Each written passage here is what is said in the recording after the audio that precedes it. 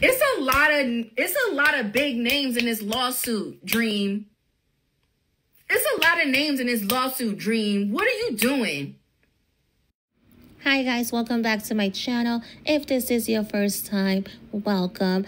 You guys, I want to talk about music producer The-Dream. You know, the hit maker for Beyonce and Rihanna, and Mariah Carey. Well, that loser is being accused of R-wording and sex in a new lawsuit. The lawsuit was filed on Tuesday, June 4th, on behalf of Chanaaz Mangroe against Terius The-Dream.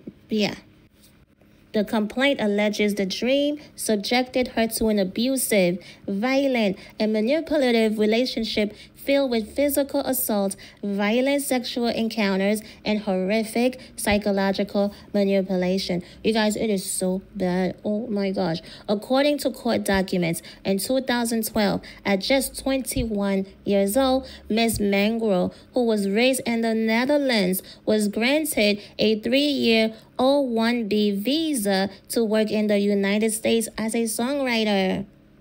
As her 3-year visa term was coming to an end, The-Dream's childhood friend contacted Mangroe through social media and asked her to send him music to share with The-Dream's manager.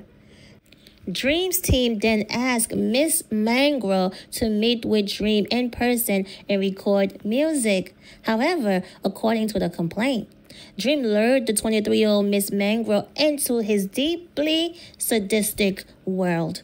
In both Los Angeles and Atlanta, Dream used his age and influence to manipulate, coerce, and control Miss Mangroe, including telling her repeatedly that she could be part of a special sanctuary relationship with him like he had with Beyonce and Rihanna if she did everything he said. You guys, let me tell you.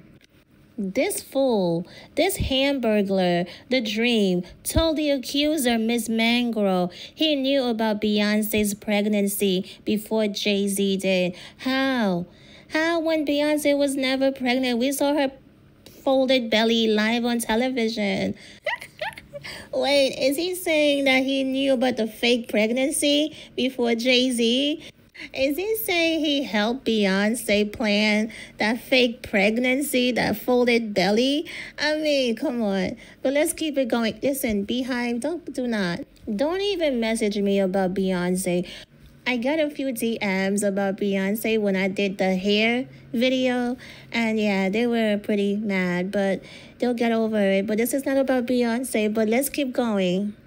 Within a few days, Dream told Miss Mangroe that she was his wife through art, that he loved her, and that he would always protect her. But he did the exact opposite. According to the lawsuit, in reality, Dream controlled all aspects of Miss Mangroe's stay in the United States, including where she could live, who she could speak to, what she could eat, and where she could go. The-Dream subjected Miss Mangroe to violent sexual encounters that left her badly bruised, forced her to drink excessive amounts of alcohol by physically pulling her head back and pouring alcohol down her throat, strangled and choked her to the point of almost losing consciousness. He ordered her in the back of a Sprinter van. On the same night, he forced her to engage in sex acts in a public movie theater and recorded her doing sexual acts to threaten her into silence. You guys, this lawsuit is so bad. It is sick. It is 60 pages long. And if you guys want to know every detail, it's so important to know about these things, not just the basic information. Tifanny Red, shout out to Tifanny Red. If you don't know who she is, Cassie's best friend, she read it live on her Instagram. And I have it. So I will play it. It's long. It's very long, but it's a good read. Like, she did amazing. It is so bad. You guys, you have to know these things. You have to know who some of you be worshiping, praising. These people are losers. These people are demons. They're demonic. And they have no souls. By the way, Miss Mangroe is represented by Douglas H. Wigdor and Meredith A. Firetalk. That's Cassie's lawyers, okay? So shout out to Tifanny Red for reading this. She did a great job. I'm going to play it for you guys. It's very long. It's like 2 hours. But if you have the time, if you don't, you can always pause it and come back later. Or you can just, while you're doing whatever you're doing, you could play it and listen to it because it's a good one. It is so detailed. It is disgusting. It is 60 pages long. But it's important to know what these people in power are doing. You know, the nasty, filthy, ungodly things that they are doing. So you guys, please like, please subscribe to my channel. So here goes Tifanny Red reading the lawsuit against The-Dream. Thank you guys. Peace. I'm just gonna just jump right into it. Okay, so this lawsuit was filed in, let me see, was this filed in California? Yes, this lawsuit was filed in California. And it was filed, the lawyer that filed it is Douglas Wigdor. That's also the lawyer who represented Cassie in her lawsuit. So the woman who filed this lawsuit, I don't want to say her name wrong, Chanaaz, I believe is how you say it, Chanaaz Mangroe, versus Terius I don't know how to say his name. The-Dream. Y'all know who I'm talking about. Okay, so shall we get into this? Let me see. Preliminary statement. Okay, so here's a preliminary statement. The-Dream is an award-winning singer-songwriter and producer who has risen to fame writing and producing songs for the musical stars of the last 2 decades. He has hailed as one of the prolific hit makers in the industry and is considered innovative and incredibly talented. I agree. In 2014, Miss Chanaaz Mangroe was 23 years old, working in the United States on an international visa from the Netherlands, hoping to land her big break as a singer-songwriter. When associates of Dream reached out to Miss Mangroe via social media, she was thrilled. She immediately sent along samples of her work and was quickly invited to join Dream and his partner Tricky Stewart in Atlanta. Far from being the amazing breakthrough opportunity she imagined, Miss Mangroe's experience with Dream was nothing short of a prolonged nightmare. Under the guise of pursuing a legitimate recording and publishing contract with Miss Mangroe, Dream lured the young and vulnerable artist into an abusive, violent, and manipulative relationship filled with physical assault, violent sexual encounters, and horrific psychological manipulation. In both Atlanta and Los Angeles, Dream used his age and influence in the industry to manipulate the young artist into believing that she needed him to be successful, and roped her into his world through false promises to gain Miss Mangroe's complete trust, including assuring her that he would sponsor the extension of her international visa. Now that's really important, because anybody who knows anybody who is from overseas that works in the States knows that they have to get a work visa. I know, personally, I know 2 people personally who have to get work visas to stay here and to work here. So that's a big deal. So he assured the extension of her international visa, telling her he would write blockbuster songs for her if she became part of his so-called sanctuary, and sanctuaries in quotes, like he did for Beyonce and Rihanna, offering her lofty visions of recording and publishing contracts with major labels, assuring her he would appropriately advocate for her, and promising her she would open for Beyonce's upcoming tour, going as far as to force Miss Mangroe to diet and exercise excessively to prepare for the tour.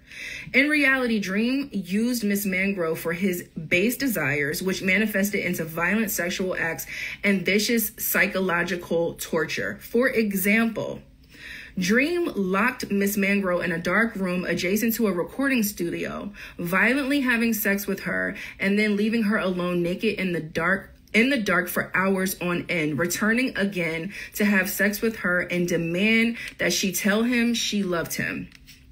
Dream controlled all aspects of Miss Mangroe's stay in the United States, including providing her housing, transportation, and food expenses. He kept a close track of her location at all times, calling and texting her at all hours to demand updates on her location, or even keeping his own key to Miss Mangroe's hotel room so that he could enter whenever he pleased with no notice. Dream forced Miss Mangroe to drink excessive amounts of alcohol by roughly pulling her head back by her hair and pouring alcohol down her throat. Dream frequently strangled Miss Mangroe during violent sex, sometimes with his hands and once using the collar of her dress. On multiple occasions, Dream choked Miss Mangroe so intensely that she almost lost consciousness. Now, I just want to pause real quick and say that the Dream made a statement today to the New York Times, and he said that this is not true. So this is all alleged. This isn't a lawsuit. And so yeah, just want to throw that out there. She says Dream refused to wear a condom and regularly ejaculated inside of Miss Mangroe against her protest. When he discovered she was taking birth control, he became enraged because he believed it to be a sign of disrespect. She was forced to hide her birth control pills under a mattress. Dream berated Miss Mangroe while having sex with her, calling her ungrateful and insisting that she praise him and declare her loyalty to him. Dream once raped Miss Mangroe in the back of a renovated Sprinter van the same evening that he forced her to engage in sex acts in a public movie theater. Dream recorded Miss Mangroe during sexual acts and used the existence of the recording to threaten Miss Mangroe into silence. His depraved behavior was facilitated by his record label Contra Paris LLC, as well as Epic Records. The label Dream convinced to invest in Miss Mangroe, despite the fact that he never intended to truly support her career trajectory, but instead wanted to cooperate funding to assist in his trafficking venture. The result of Dream's heinous attacks was the fact that Miss Mangroe's career was upended. Her music was taken from her without any explanation. Contra Paris never provided her any compensation, and every attempt to revive her career has been hijacked by Dream and those who supported him. Over more than a year, Miss Mangroe experienced trauma that she has still not recovered from. She is broken as an artist, constantly afraid for her physical safety, and plagued by reminders of the violence and control she experienced at the hands of Dream, who has continued his successful career unscathed by his horrific acts.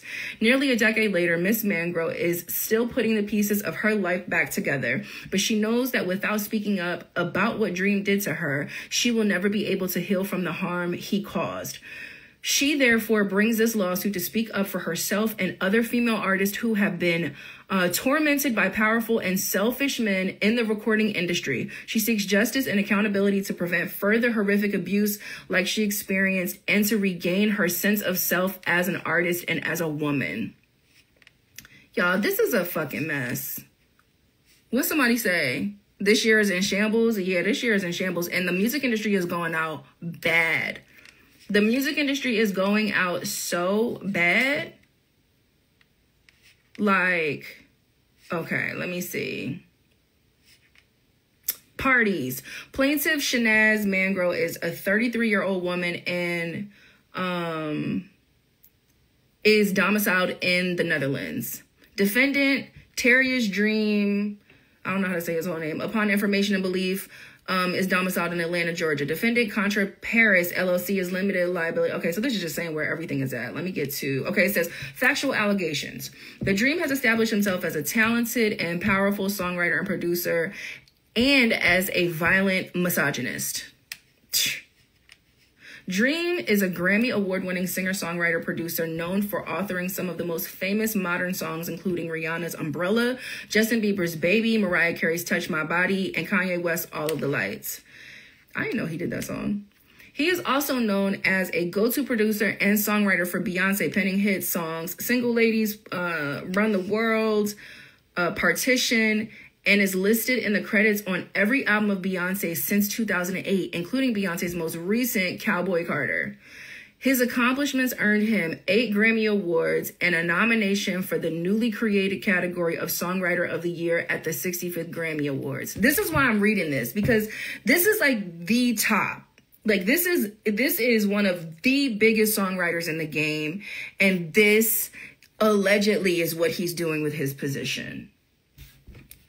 Dream also recorded and released his own music on various other labels, including Def Jam Recordings and Capitol Records. Dream is also well connected in the business side of the music industry, being named Executive Vice President of A&R at Def Jam Recordings in 2012, where he signed and produced new artists to the label. In 2014, Dream launched his own record label called Contra Paris.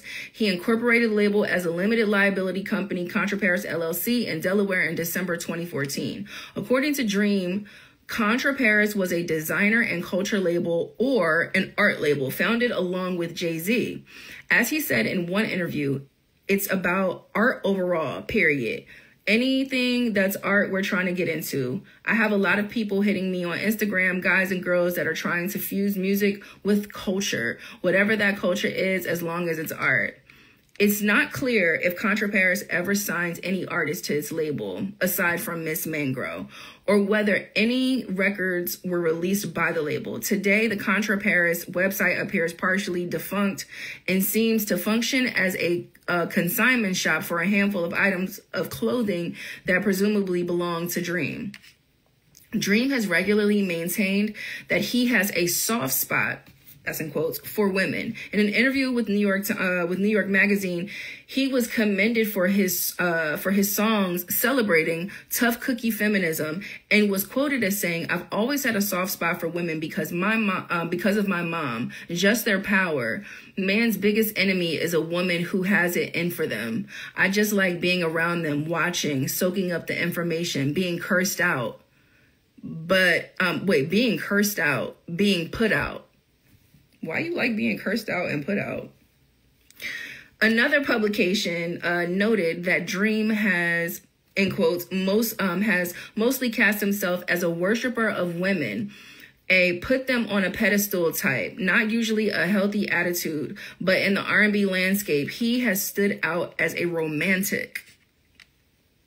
Dream has been married multiple times and has fathered 9 children with 4 women. In 2010, while married to singer Christina Milian, pictures of Dream and his assistant having an affair in the Caribbean leaked online. Dream then filed his divorce from his then wife, all of 9 days before Milian gave birth to the couple's daughter. Wow. Later, news stories reported that Milian's divorce settlement was contingent on Milian's agreement to never speak about their marriage. His chauvinism was further on display when he asked about his role as a parent to his daughter. In an interview with Essence magazine, when asked if he helped Milian with the baby, he said the following, and quote, "I don't, because my helping out, in quotes, turns into expectations. I'll get Violet on a late night, maybe 1 or 2 times, but after that, no. If Christina's tired, call the nanny, call Violet's granny. We got people." Wow. In 2013, he shared that he was writing a book about relationships despite his multiple divorces, and was quoted saying, "But why get married? What do they say? Get the milk without the cow?" Such a statement cruelly refers to women as cattle, and further suggests that Dream does not think romantic commitment is worthwhile if sex, i.e. the milk, would be achieved without the commitment. The same year, a mere month after making this statement quoted above, Dream was arrested in California for a domestic violence incident with his girlfriend at the time, who declined to press charges. Less than a year later, however, Dream was again arrested on charges of felony assault and strangulation. Now, remember, this woman alleged that she was strangled. He was arrested for strangulation. Dream, again, was arrested on charges of felony assault and strangulation, reckless endangerment, and child endangerment of his girlfriend, who was pregnant at the time. The criminal complaint alleged that Dream pulled and dragged his ex-girlfriend by her hair, choked her with a necklace she was wearing, kicked her, punched her in the head, and grabbed her by the neck, choking her again. His ex-girlfriend took photographs of the bruises Dream left on her. Those pictures showing bruises of her arms and scratches on her neck and wrists were publicly released by TMZ. Outrageously, Dream publicly insisted that his ex-girlfriend pressed charges to protect her immigration status.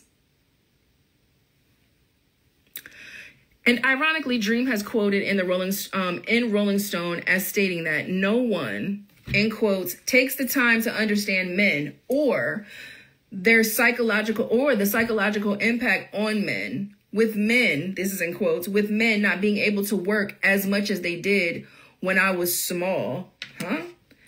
It's not about equal or not. He went to ask, whoever thought that the weakest part of life would be masculinity. Like, what is he talking about? When Plaintiff was first connected to Dream, she only knew of his reputation as a famous and accomplished songwriter. Because how would you know all of this? What? When Plaintiff was first connected to Dream, she only knew of his reputation as a famous and accomplished songwriter and had not heard about the history of violence towards women. I didn't know all of this neither. Like, I didn't know, like, this is awful.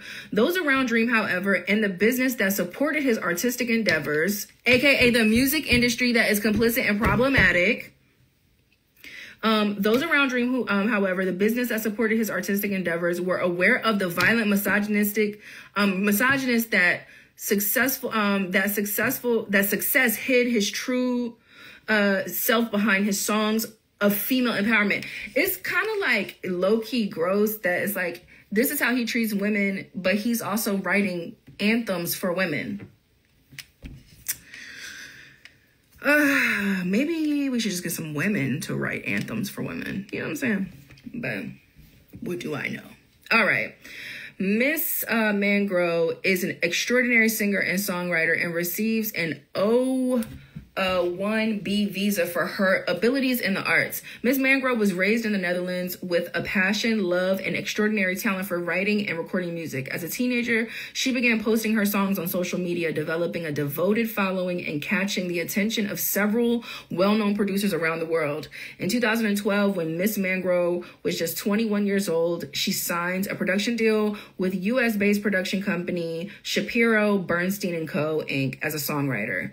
As a result, she applied for a 3-year O1B visa for an alien of extraordinary ability in the arts or extraordinary achievement in the motion picture or television industry.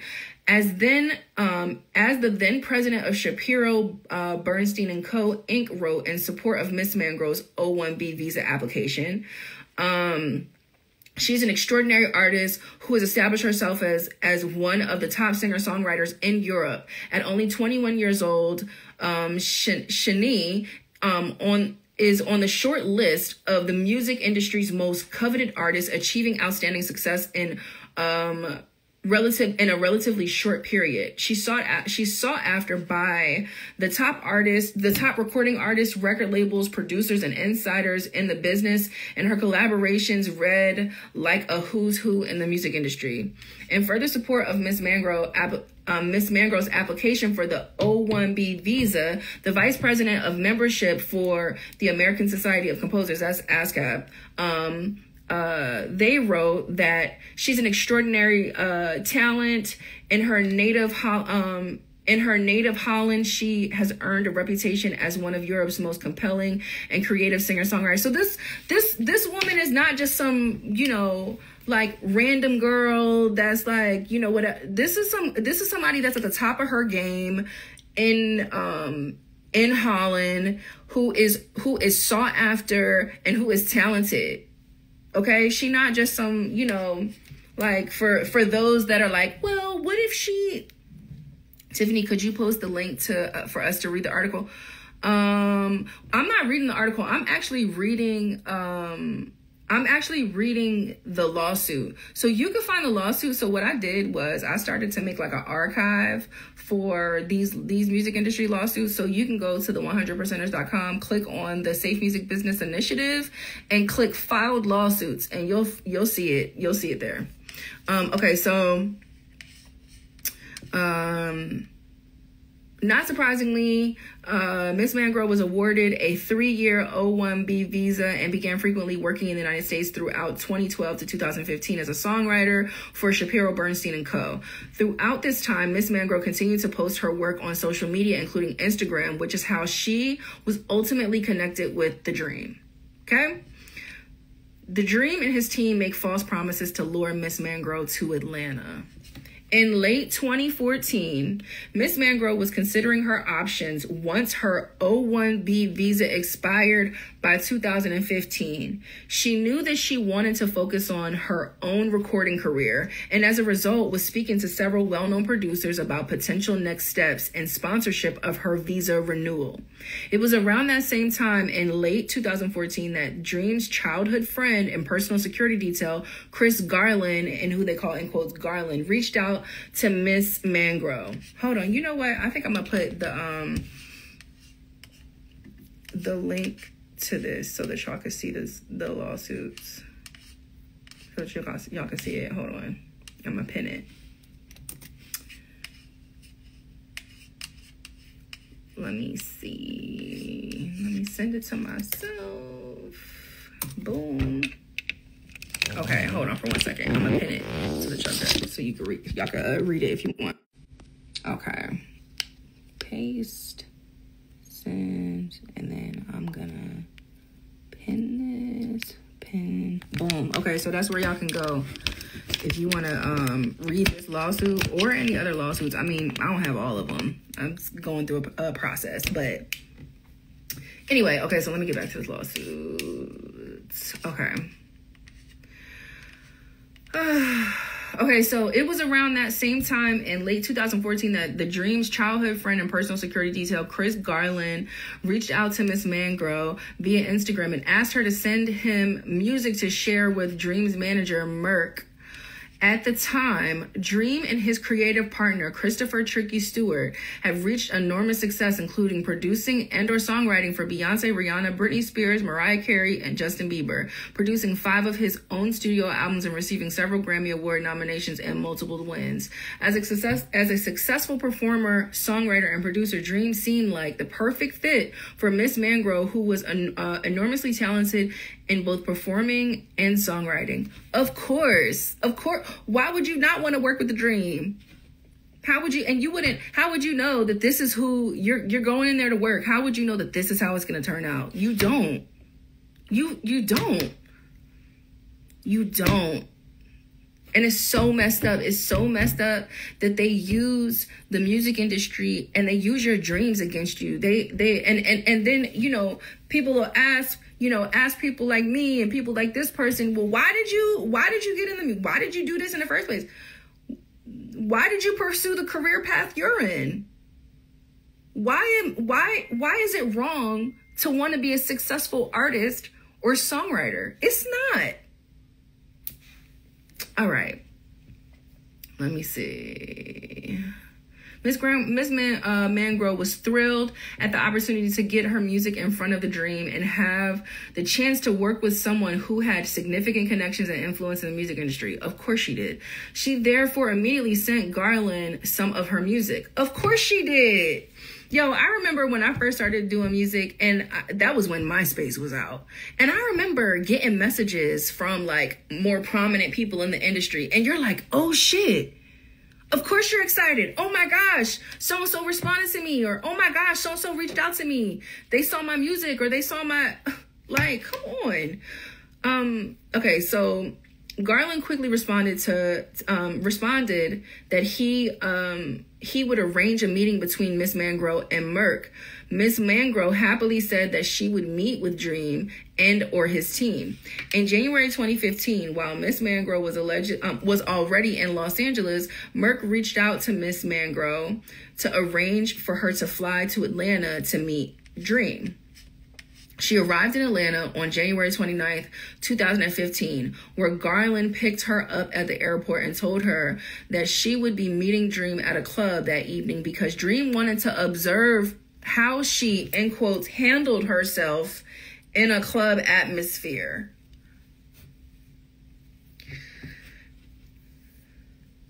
red flag number, who fucking knows. Several hours later, Miss Mangroe met Dream, Tricky, and Garland in front of Gold Room Club. Miss Mangroe did not have any significant interaction with Dream while they were in the club, but she was told to get into Dream's car with him and Garland at the end of the night. While they drove Miss Mangroe back to her hotel, Dream discussed taking her to a basketball game the following day.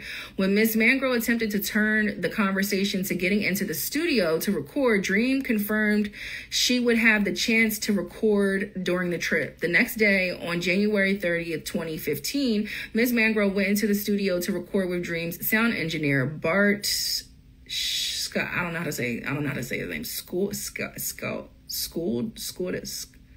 I don't know. Bart. During the recording session, Miss Mangroe recorded a verse for the song Transparent, which was supposed to be a part of Dream's forthcoming 2-part EP, Crown Jewel. While the official release of Crown Jewel was delayed, the song eventually leaked online. Dream failed to give any credit or compensation to Miss Mangroe for her vocals. On the following day, January 31st, Miss Mangroe went back to the studio and recorded the song 187, which Dream had written. Although Miss Mangroe had no gang affiliation or violent history, she was presented with a song titled With the Slang Used for Murder.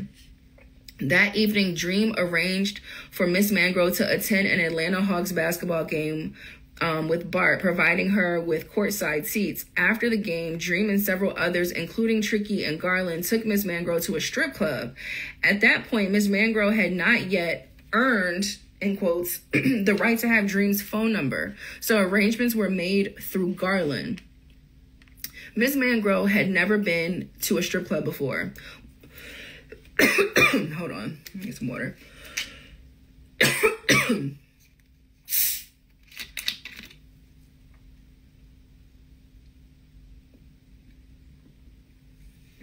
Okay. Whew. Sorry if I'm reading a little fast because this is long, so I'm trying to get through it. Okay, so Miss Mangroe had never been to a strip club before. While there, Dream repeatedly handed Miss Mangroe large stacks of cash and demanded that she throw the money at the strippers. At one point, one of the strippers came to the table completely naked, and Dream instructed the stripper to get on top of Miss Mangroe. Miss Mangroe was visibly uncomfortable with the situation. Dream seemed to enjoy how uncomfortable Miss Mangroe became. He laughed as Miss Mangroe asked the stripper to leave and perform for Dream instead. Dream insisted that the stripper go back over to Miss Mangroe several times throughout the evening. The following day, on February 1st, 2015, Dream texted Miss Mangroe for the first time, an apparent sign that she passed the test, in quotes, the Dream had been giving her. After saying hello, the first thing Dream texted Miss Mangroe was, "Do you have a boyfriend? Boyfriends aren't allowed. It's a distraction."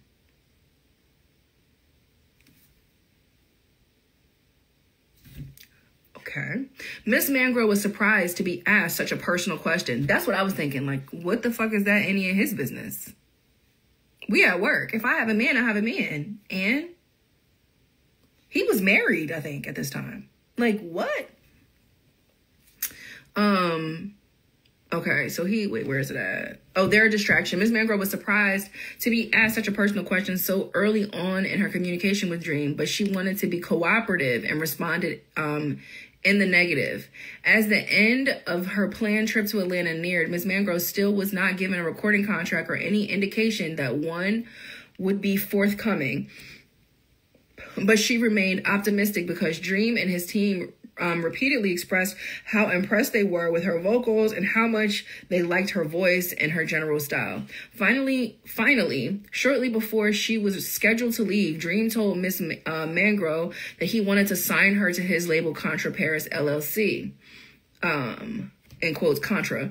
Miss Mangroe was so happy and overwhelmed with gratitude. It truly felt like everything she had been working for was about to come to fruition. Dream told her that he would make her the next Beyonce and Rihanna.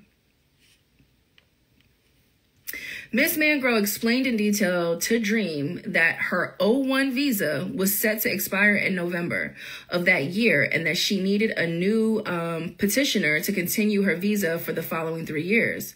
She reiterated that she needed to know if he was serious about signing her and supporting her O1 visa, because if not, she would need to search for another petitioner. Dream assured Miss Mangroe that Contra would be her petitioner, and that she did not need to look for a petitioner to continue her visa.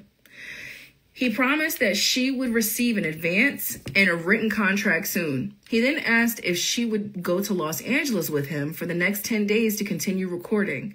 Miss Mangroe agreed. Miss Mangroe, then just 23 years old, and in an entirely new and enticing world, truly believed that all her dreams were about to come true.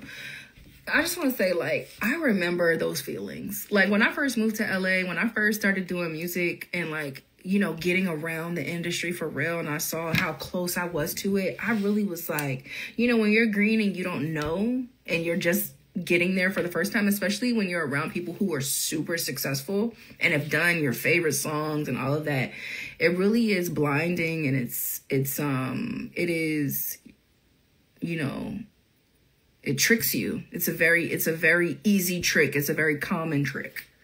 Like, so unfortunately, however, she would soon learn that it was just the start of a long nightmare. Dream uses success with Beyonce and Rihanna to manipulate and exploit Miss Mangroe. Like, this is why I'm reading this, because it just is like, these are two of the biggest artists in the world. This is one of the biggest songwriters in the world, and this is what's happening at this high of a level. It just is so, oh my God. From the moment Dream began texting Miss Mangroe, he began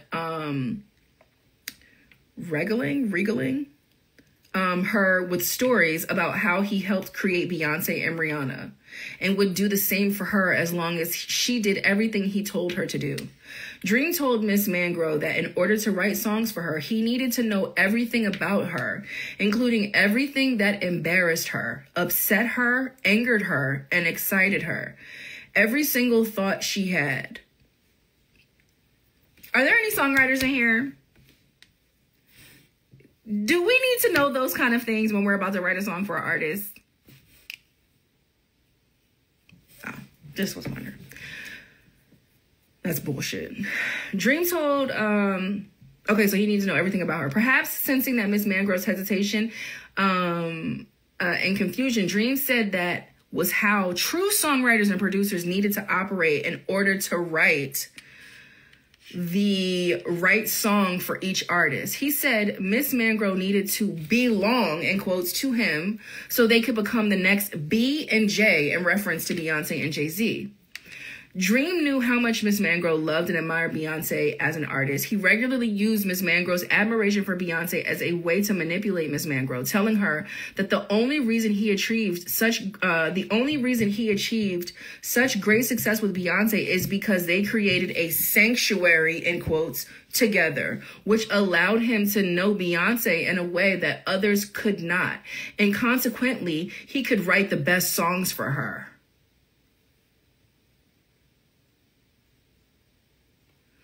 Dream explained that a sanctuary, in quotes, was even stronger than a spousal connection because it was about, in quotes, art.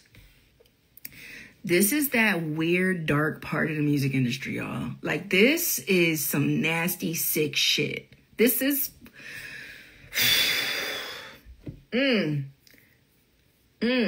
Being part of a sanctuary with Dream meant that Miss Mangroe was required to disclose all of her secrets and thoughts and become, in quotes, a trust partners with him.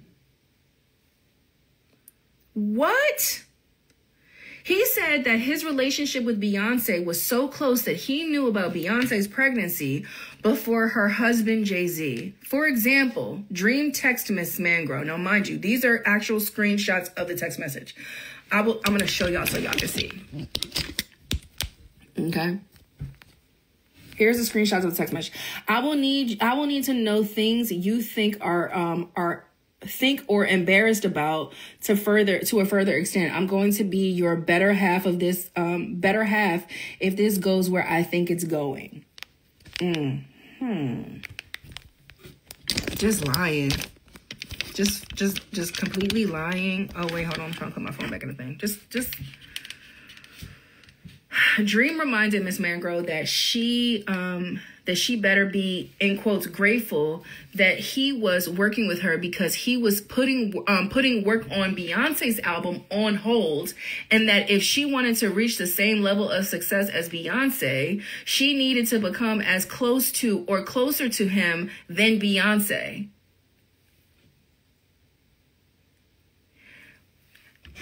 The audacity of this man after, like, Beyonce is the Michael Jackson of our generation, right? So, like, you know, and he's written some of her biggest songs, and to know that, like, he's using her name and his proximity to her to do something like this, it just is so, like, man, I bet you he probably not gonna work with her no more. It's a wrap. Cause why is her name even all up and through this? Like, Dream, what is happening? Allegedly. Okay. He said that Miss Mangroe should ask and follow his advice on everything. Rely on him to be her main confidant and limit her inner circle to only those people he approved and trusted.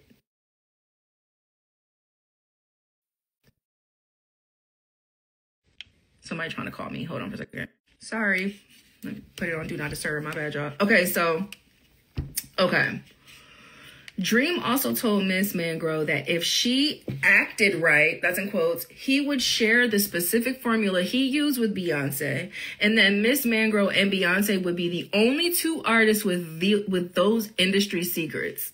Yo, Dream routinely pointed out that he could make any new artist successful, but he was choosing Miss Mangroe, so he expected her to respect him correctly. And that's in quotes. Dream frequently pitted Rihanna against Beyonce, implying that Rihanna was fighting for his attention and was frustrated that he was giving it to Beyonce instead of her. He said that Rihanna was begging him for good records, but because of his special sanctuary relationship with Beyonce, he saved them for Beyonce, and that Miss Mangroe could be a part of that as well. This is so weird. According to Dream, Rihanna was possessive over him and got angry when he worked with Beyonce. In an apparent effort to reiterate how grateful Miss Mangroe could be for the opportunity to work with him, Dream told her that Rihanna would frequently send him flowers and other gifts. He reiterated that Rihanna had to work, in quotes, to make him give her hit records, and he was choosing to work with Miss Mangroe instead. In one of their earliest text exchange, Dream asked Miss Mangroe when she lost her virginity, explaining that Rihanna had told him this information about herself, insinuating that artists he worked closely with shared such intimate information with him. Dream led Miss Mangroe to believe through manipulation and coercion that if she allowed him to completely control every aspect of her life, they could create the ultimate sanctuary that would surpass anything he accomplished with Beyonce or Rihanna. Does this not sound like some, like, weird, like, what? Wait, what's wrong? Y'all said you got to start the live over. Is it not working? What's up? Tell me what's going on. Is it working? Let me know. Exactly. Next level and manipulation. R. Kelly shit. Cult leader. That's what I'm thinking. It sounds like a cult. It sounds like a cult. This is so weird. When Miss Mangroe questioned the idea... Oh, someone said it was pausing. It's normal now. Okay, cool. When Miss Mangroe questioned the idea of the sanctuary or asked Dream to clarify what he meant, she would receive evasive responses like the following. And this is a text message on a screenshot. I'll let you know after we win 10 Grammys together. Manipulation. Why would you not believe that you could win 10 Grammys with somebody who's won 8? who's written the biggest songs in, you know, what? Right now, you just have to be free and let me undress you emotionally so I can know what's underneath your heart. This is called using your gifts for evil. This shit is nasty. For a new artist, the thought of becoming the next Beyonce or Rihanna was obviously intoxicating. Obviously. And Miss Mangroe was willing to work as hard as possible to make her recording dreams come true. Man, Dream, you should be ashamed of yourself doing this, man. This is messed up. Dream told Miss Mangroe that he was working on Beyonce's new tour and that if everything went well, Miss Mangroe could open for her, but shared this promise only in the context of his emotional manipulation of her. Here goes the text. I think the more freedom you give me, the more relationships I will be able to put you through and in. I'm a straightforward person. Things like Beyonce's opening isn't a big deal to get it done. That's my family. Miss Mangroe had no reason to disbelieve what Dream was telling her at this time. He was successful, had made hit records with Beyonce and Rihanna, and convinced her that two of the most successful recording artists were dependent on him for their success. Dream regularly held his age and experience in the industry over Miss Mangroe, telling her that she simply did not understand how his methods were necessary to success and instilling in her that she should be grateful for his efforts to help her, placing himself on a pedestal and emphasizing that her success was only possible thanks to Dream. For example, he stated the following over text. It means more to me than you can imagine. My risk should tell you that. In your mind, you should know that I am risking something far greater than anyone ever has for and with you. What are you risking? What are you talking about? And it's because I know it's beyond explanation. You can't explain this, so don't even try and don't mention it. That's why the government denies things. It isn't because it's not true. It's because I, lesser mind, wouldn't even understand, so why stop it? Like, it just is like word. What is he even saying? This doesn't even make sense. It's because the lesser mind wouldn't even understand, so why stop the life they have and change what they love about their life? It's actually an unselfish thing to hold in truth. Like, what is he even talking about? Okay, so Miss Mangroe was drawn into a whirlwind of lofty messages like this and was quickly convinced that she needed Dream to make it in the music industry, and therefore was willing to take any and all direction from him. Only now does she see that Dream was using fraud and coercion to manipulate her into believing that she was being brought into a legitimate business arrangement, not a venture to use her for Dream's violent sexual desires. This is, what you someone said, a coke rant? What? Miss Mangroe goes to Los Angeles to record her album, and Dream begins a horrific pattern of physical, sexual, and psychological manipulation and abuse under the guise of creating art, in quotes.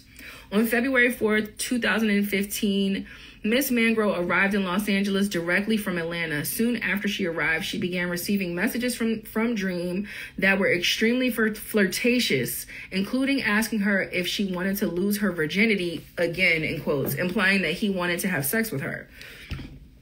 That evening, Miss Mangroe was in a studio, which was in Tricky Stewart's home, recording music. Dream complained that Miss Mangroe needed to loosen up, in quotes, for the sake of the music, and pressured her to drink alcohol and smoke marijuana in excessive quantities. Dream told her that Ree smokes as much, this is in quotes, Ree smokes so much that while she's smoking one blunt, Jen and Melissa already rolling the next one. Even though Miss Mangroe did not enjoy using drugs and alcohol, she felt pressured to meet Dream's expectations of a hit artist.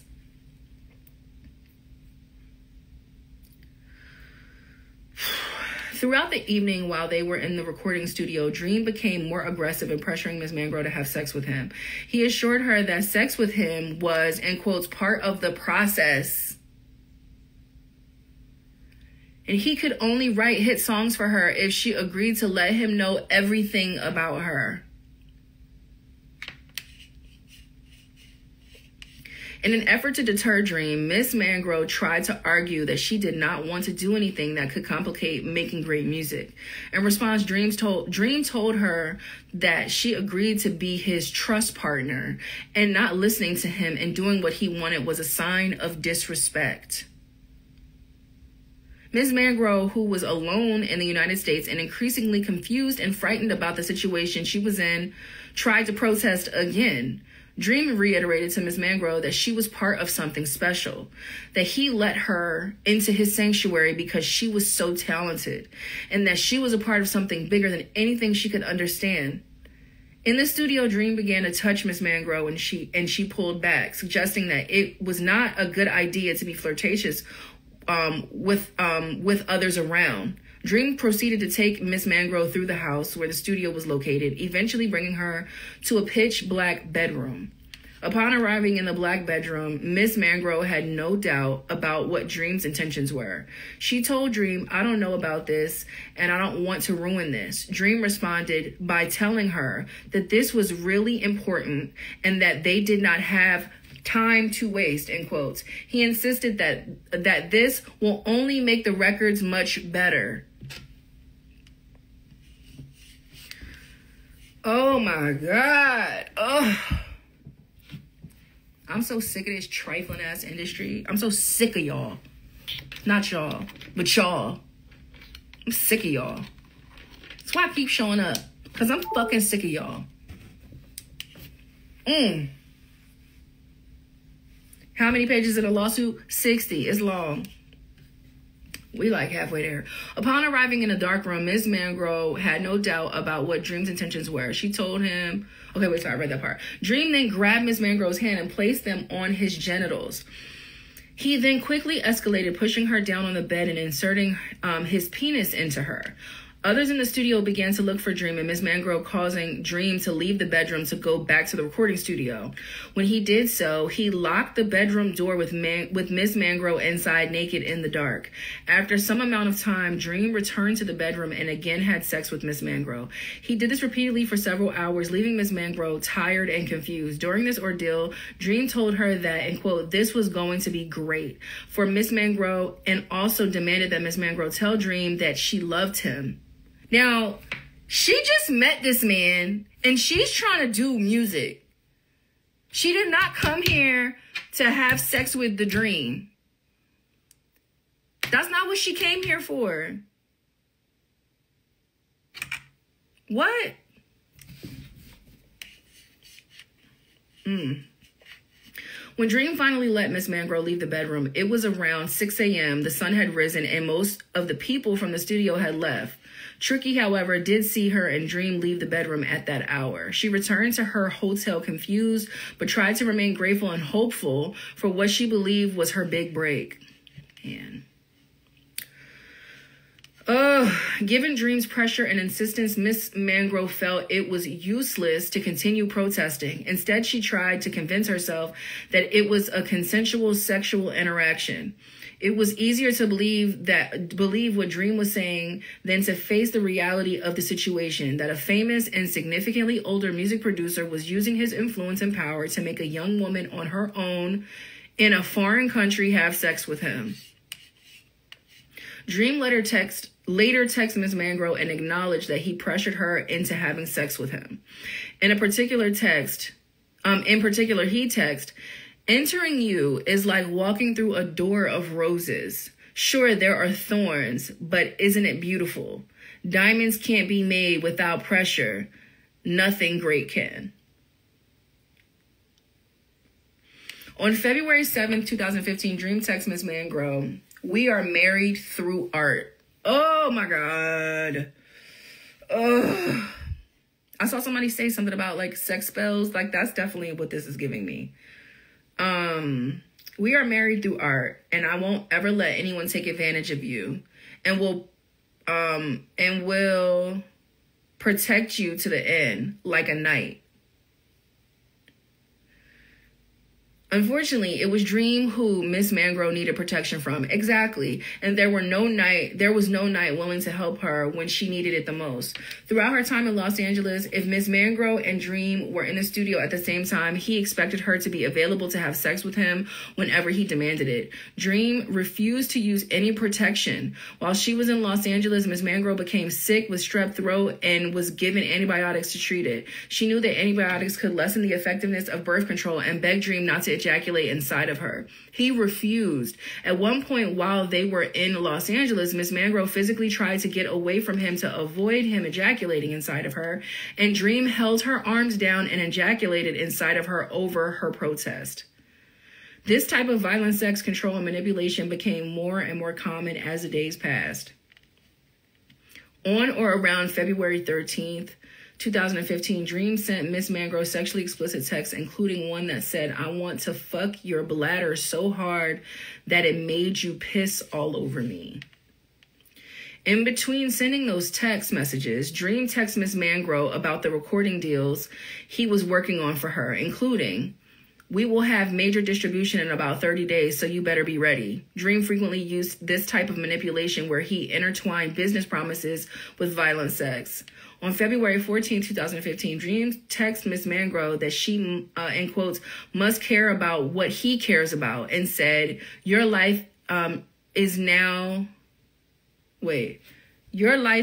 you have way more room, but I will care about those things in your life like they are my own. Your mother is my mother. Your father, your brother, your friends are mine. Your enemies I will inherit as my enemies. When Miss Mangroe said she did not understand, Dream responded, "This is that other shit. Blood in, blood out." The following day, Dream left Los Angeles for work obligations and gave Miss Mangroe permission to go home to Amsterdam as long as she moved to Atlanta within 4 days. Miss Mangroe was in a precarious state at the end of her Los Angeles trip. From a professional standpoint, Miss Mangroe felt incredibly excited about the work she had done and could really see her visions of becoming a recording artist come true. However, she also felt increasingly confused with and fearful of Dream. He was volatile and quick to anger if she did not quickly comply with his demands, yet in such a short period of time. He also told her that he loved her, would protect her, and cared more about her than anyone else in the world. It was dizzying. That's exactly what that is. Which was precisely Dream's intent in his campaign of psychological and physical manipulation. Goodness, this is a lot. Yeah, it is a lot. It's a whole lot. Like,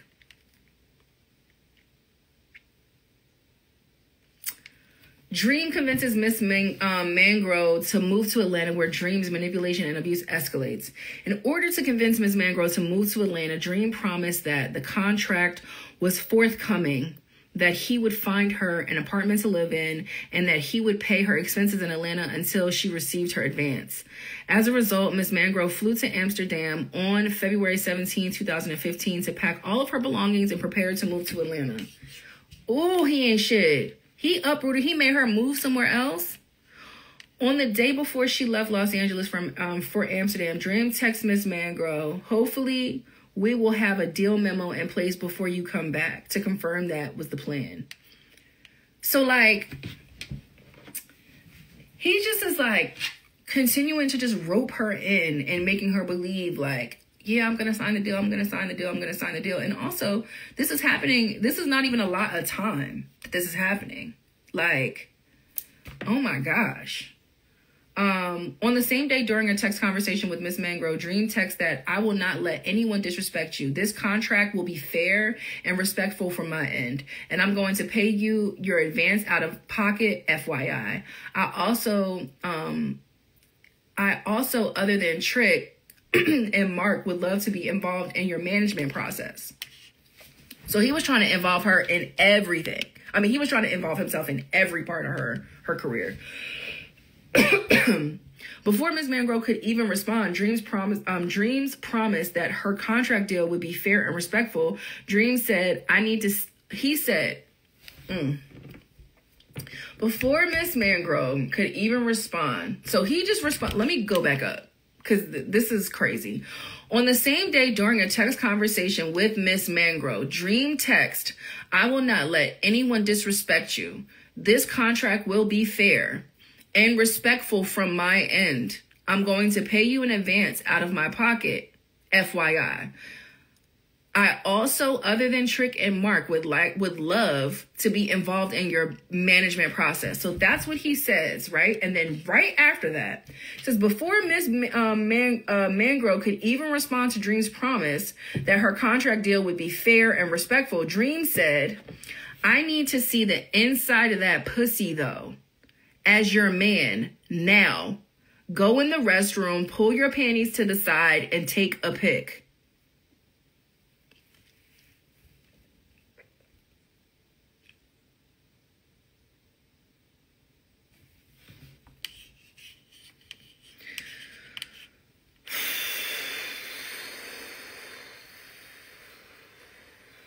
I'm going to read the footnote. The footnote says, it is unlikely a coincidence that Panties to the Side, that's the name of a song, is the name of a song written and sung by Dream. In an interview with Essence Magazine, he said the following about the track.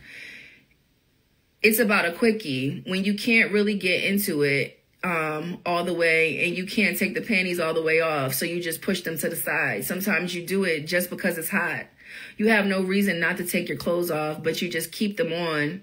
Everyone at Essence.com should try it. Call your man at work and tell him, I want you to come home and pull my panties to the side. Because Miss Mangroe is also a songwriter, she asked Dream whether the contract would include a publishing deal as well. In response, Dream said he would love, in quotes, love to do all of her stuff. So he wanted to be her manager, her record label, her publisher, like, this is insane. In response, Dream said he would love to do all of her stuff, and that he had already told Big John Platt, the then chairman and CEO of Warner Chappell Music, once Miss Mangroe was finished with label, he will get with him to get her a pub deal in place. Dream then told Miss Mangroe to have her attorney, I just want to say the fact that, like, the caliber and level of names being pulled into this, and the level and caliber of names that are being used to manipulate this woman is like, it's like pissing me off. It's like really pissing me off. Oh my God.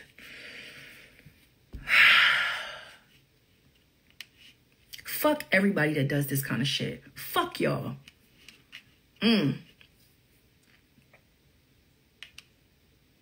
Sorry, seeing Big John's name in there trigger me, because obviously it's one of my mentors, somebody that I look up to in the business, and so to see him using John's name in here to manipulate this woman, it just is so whack.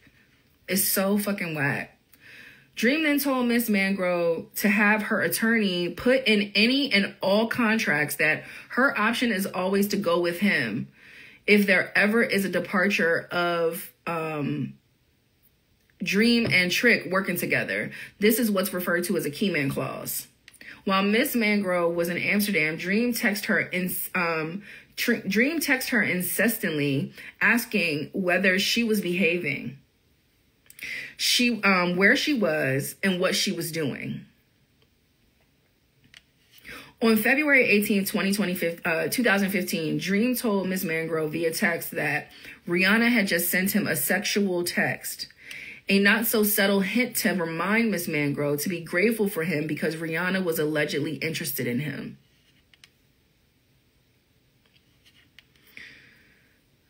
Right. On February 19, 2015, Dream texts Miss Mangroe, you belong to me now. I'm your mother and your father and everything. Ew. If you're her mother and your father, why are you having sex with her? It's weird.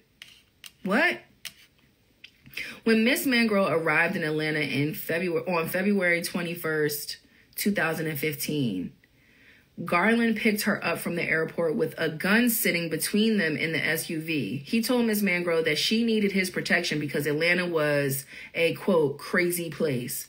She discovered later that Garland was often carrying Dream's gun because Dream had a pending domestic violence charge and was not permitted to have weapons. Ms. Mangroe was put in an isolated residence inn, which was not within walking distance of anything. All of this movement is trafficking. That's why one of the things that she's suing for is sex trafficking. This is trafficking. I'm flying you here. I'm taking you from Atlanta to LA. I'm putting you in this hotel. I'm moving you here. I'm moving you there. What?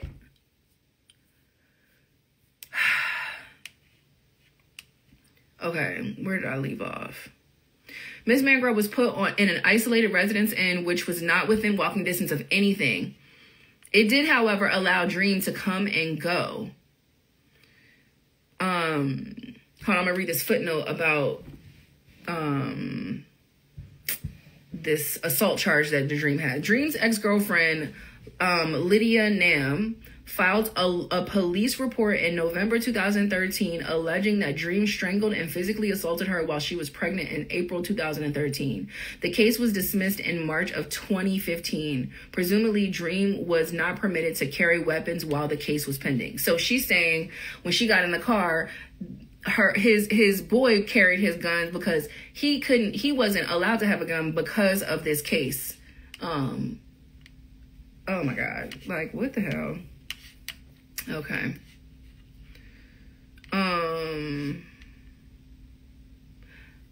Okay, so let Dream come and go as he pleased without detection. Dream had his own key to Miss Mangrove's room and reminded her that he could stop by at any time, and he frequently did enter her hotel room with little or no notice. Miss Mangroe could not drive and was relying on Dream for money for all her expenses because she had not yet received her contract in advance, was essentially trapped in the residence inn until Garland took her somewhere. While she occasionally used Uber, Garland reiterated that it was a safety concern and that Dream expected him to transport her.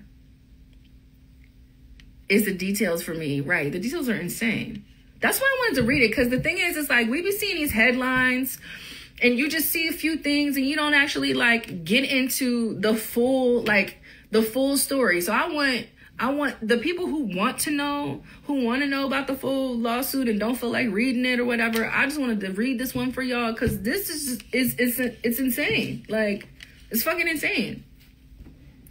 Okay, so Dream became increasingly controlling after Ms. Mangroe moved to Atlanta. He told Ms. Mangroe that she needed to check in with him every day. She needed to be available for him whenever he called, and that she should depend only on him for anything she needed.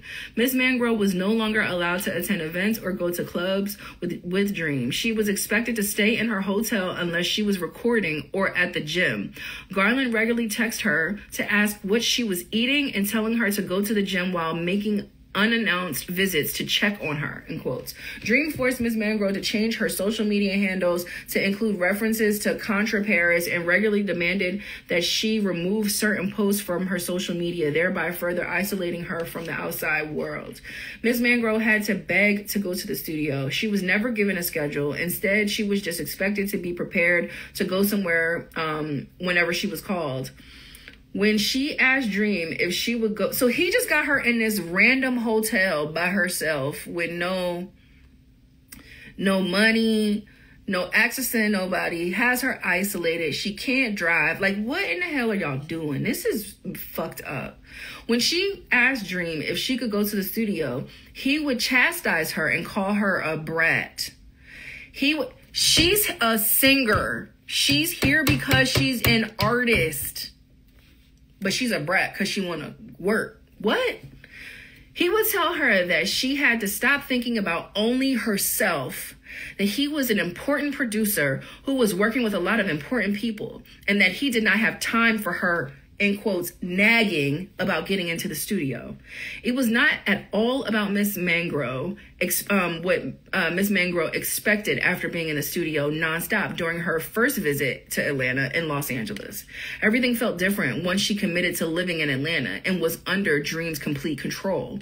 In between berating Miss Mangroe, Dream continued coming to her hotel or meeting her in the studio wherever he wanted to demand sex. He also began doing walkthroughs and quote walkthroughs of her hotel room to look through all of Miss Mangroe's belongings, including her medication. He got angry when he discovered that Miss Mangroe was taking birth control pills and demanded that she throw them away. According to Dream, it was a sign of disrespect to try to prevent a pregnancy by him.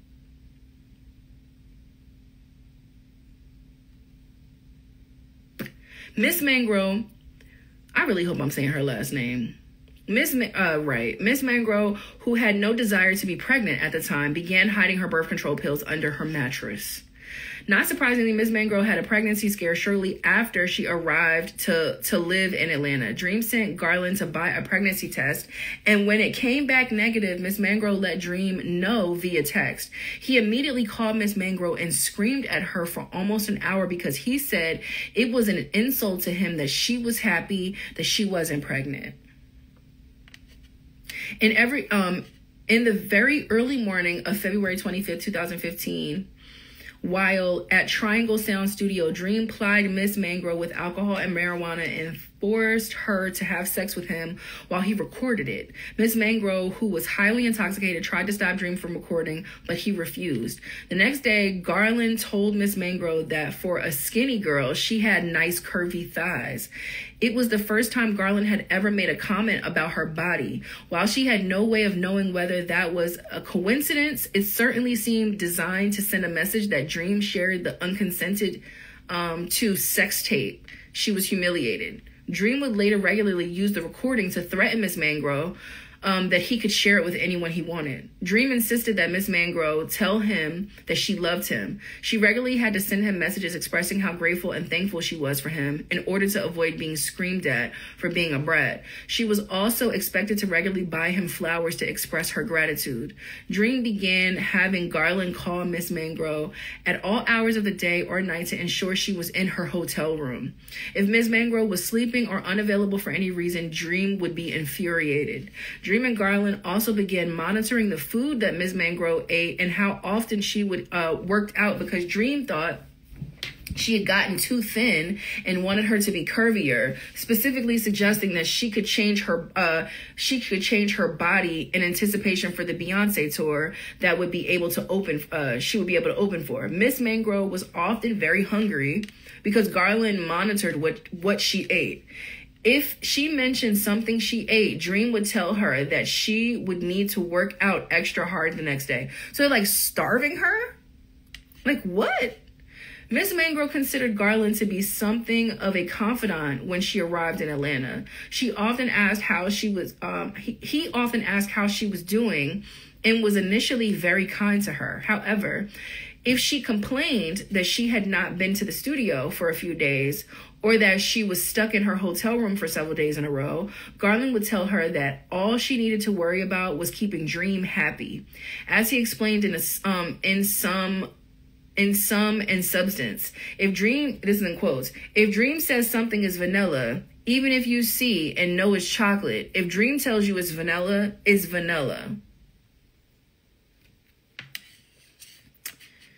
These people are crazy. Garland casually made statements that he would kill anyone who had any issue with Dream.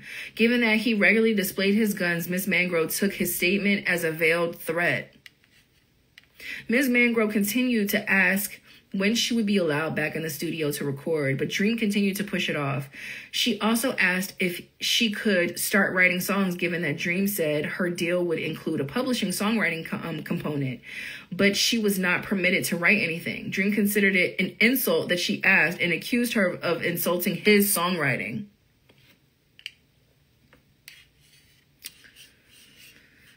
Oh my God.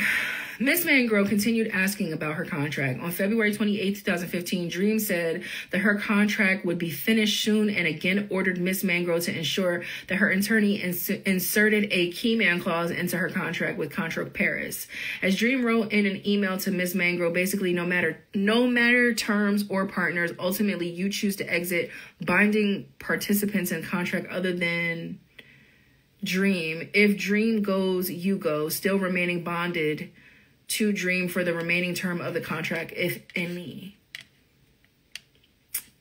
With little to no autonomy or freedom, Miss Mangroe continued to tell Dream what he wanted to hear, that she was loyal to him, that she wanted the key man clause, and that she loved him. During the second week of March 2015, after a few weeks in the Residence Inn, he's had her in the Residence Inn for a few weeks. What is going on? During the second week, okay, so Ms. Mangroe discovered bed bugs in her room and asked Garland to place her in a new room. Yuck. For reasons known only to Dream, Ms. Mangroe's request infuriated him. He screamed that she was trying to take advantage of him, that she was not loyal, and that she was a brat. Ms. Mangroe tried to desperately explain herself, but Dream's anger continued to escalate. He told her that it was her fault that Beyonce's album was delayed. What? He told her that it was her fault that Beyonce's album was delayed, and he had the right to tell her what to do to him sexually to make it up to him. He demanded that Miss Mangroe apologize to him for the delays to Beyonce's album, while he forced her to perform sexually by commanding oral sex. Dream roughly shoved his penis inside Miss Mangroe's mouth until she was choking. When she attempted to signal with her hands that she was choking, he said that he was her boss and continued forcing himself inside of her. Eventually, Dream began to choke Miss Mangroe with both of his hands. As she began to pass out, Dream continued to scream that she was taking advantage of him. My God. Dream stormed out and left Miss Mangroe in shock with several bruises on her neck. Fortunately, she knew that Dream was leaving town shortly, so she would have a few days to recover. Dream never apologized or mentioned the strangling incident again, and unfortunately, it would not be the last time he became physically abusive with Miss Mangroe.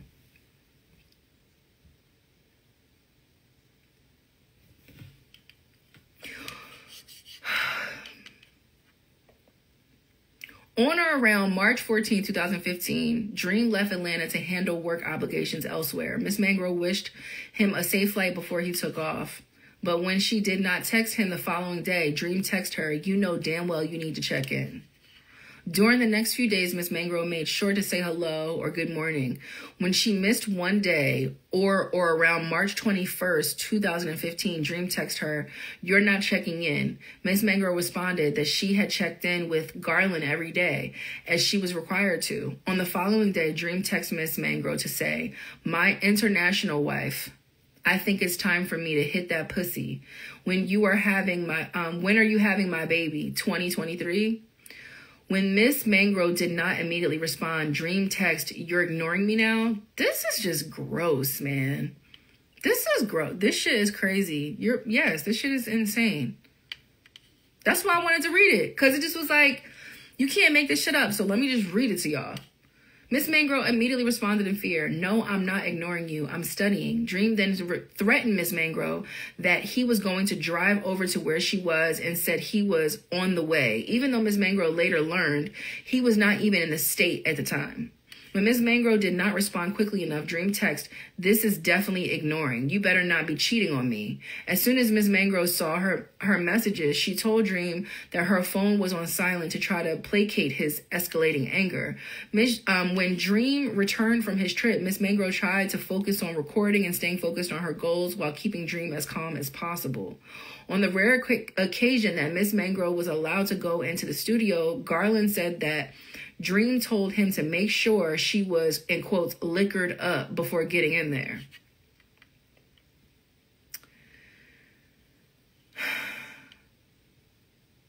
How long is Cassie's lawsuit? I don't know.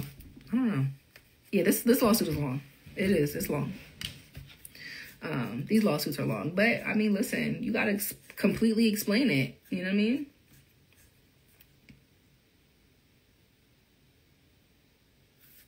Okay. If Dream was at the studio when Miss Mangroe arrived, he would check to make sure she was intoxicated. And if he did not think she was drunk enough, he would forcibly pull her hair back and force her to drink more alcohol. If Miss Mangroe wore her hair in a ponytail, Dream would roughly yank her head back and pull out her hair tie. Miss Mangroe had become so isolated and dependent on Dream for food and shelter in such a short period of time that it became increasingly difficult for her to comprehend the reality of her situation. Miss Mangroe is signed to Contra Paris and Epic Records, so he actually ends up signing her. This is crazy. In or around March 2015, Dream told Miss Mangroe that Antonio L.A. Reid reached out to him about signing her to Epic Records. Dream said that he would handle all the negotiations with Epic. Of course he would. He would handle all the negotiations with Epic, refusing to include Miss Mangroe and insisting that any questions she asked him to get a better understanding of her situation was disrespectful. Sound familiar? It sounds familiar to me. At or around the same time, Miss Mangroe was staying at a new hotel that provided a driver who would take guests to destinations with short distances. This was the first time Miss Mangroe had any freedom to control when and where she could eat.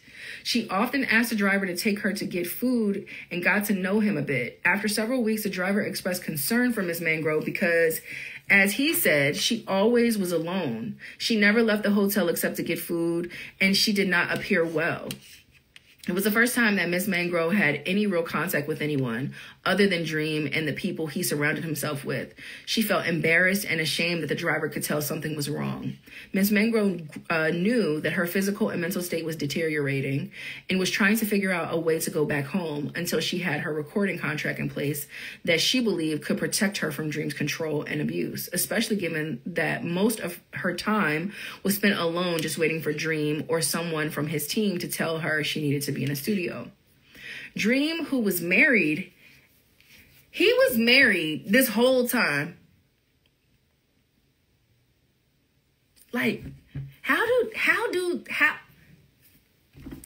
Dream, who was married, had a child on the way in May of 2015.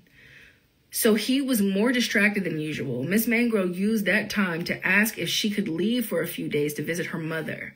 Dream told her that she could only go home if she left all of her belongings with Garland. Perhaps sensing Miss Mangroe's newfound realization of the abusive situation she was in, Dream's sexual assault intensified. On one occasion, Dream told Miss Mangroe that he wanted to take her to a movie.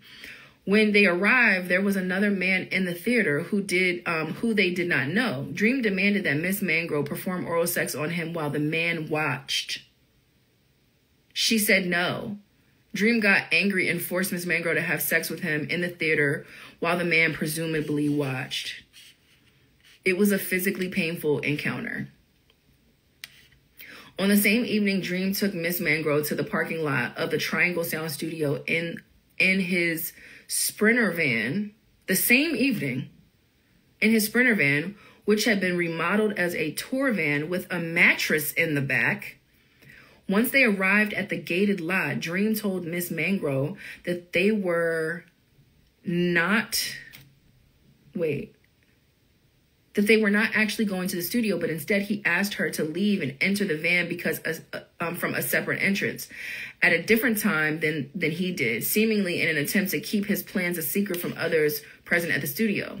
Once in the van, Dream locked the doors and pushed Miss Mangroe into the dark back area of the van. He pinned her on the mattress in the van, took off her clothes, and started forcibly having sex with her. He pressed his full body weight on Miss Mangroe while covering her mouth and nose with his hands so that she was unable to breathe.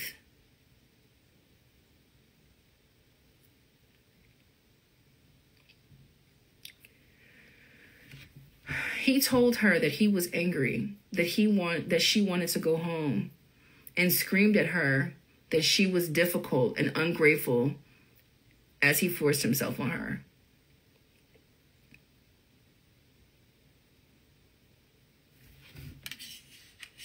Dream then began to choke Miss Mangroe, demanding that she tell her, "Are you mine?"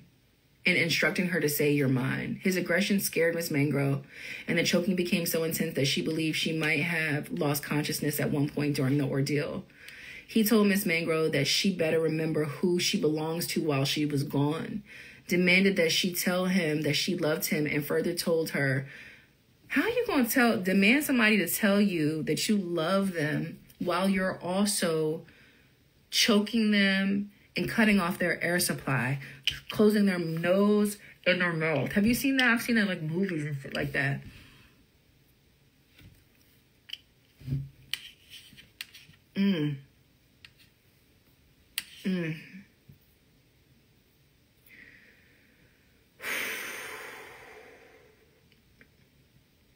Does this man have daughters?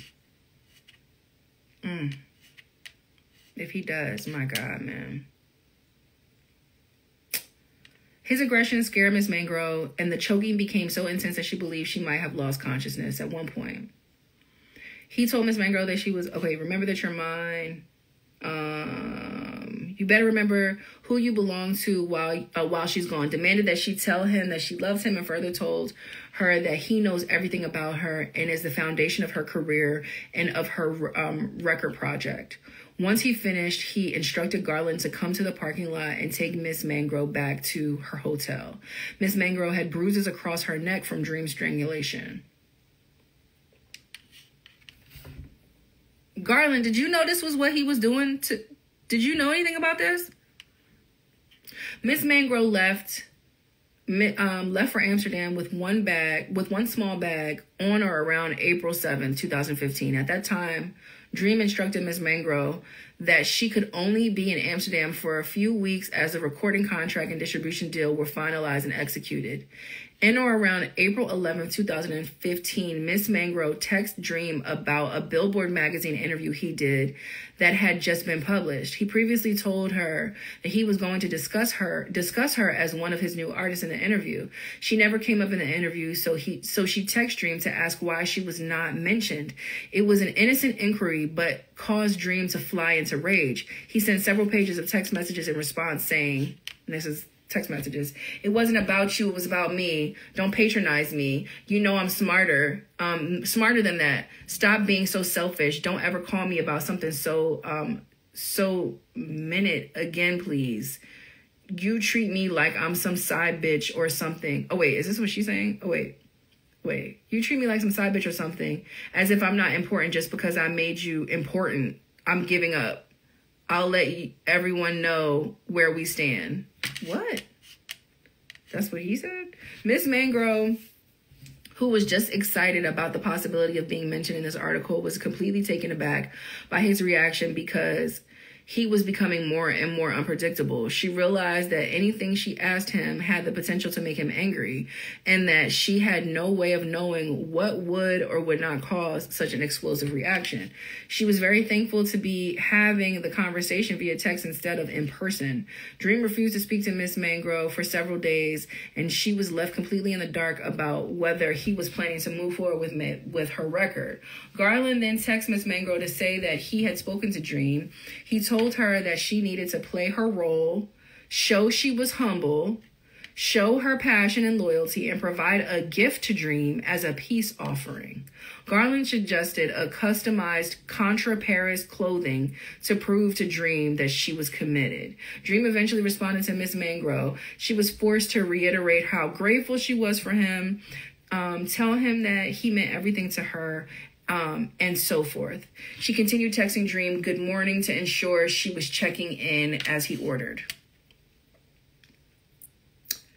On or around April 16, 2015, Dream texted Miss Mangroe to say that Reed and Epic Records were going to be their partner on the record deal. This especially meant that once she signed a recording contract with Contra, she would sign a distribution contract with Epic. Once both of the contracts were signed, Miss Mangroe's album could be finalized and released. On April 21st, 2015, while Miss Mangroe was still in Amsterdam, she finally signed the Contra contract. The Contra contract was a recording and shopping contract that provided Contra with the exclusive rights to all audio and audio-visual recordings, in addition to a 6-month time period to enter into or substantially negotiate a distribution agreement.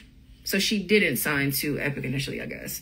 The Contra contract specifically noted that Dream was an agent of Contra, and upon information and belief, he was also the principal of the LLC. On May 1st, 2015, Miss Mangroe... Okay, so this one she signed to Epic. Miss Mangroe then signed the Epic contract. On the same day, Dream texts Miss Mangroe, in quotes, "It will always be mine, not just your pussy. All of you. Your blood..." What? He said, "It will always be mine, not just your pussy, all of you, your blood, your mind, your heart." It's fucking creepy. Dream maintained complete control over communications concerning Miss Mangroe's deal with Epic. He refused to connect her to anyone directly, or even to include her in emails or text chains with the executives from the major record label she was now signed to.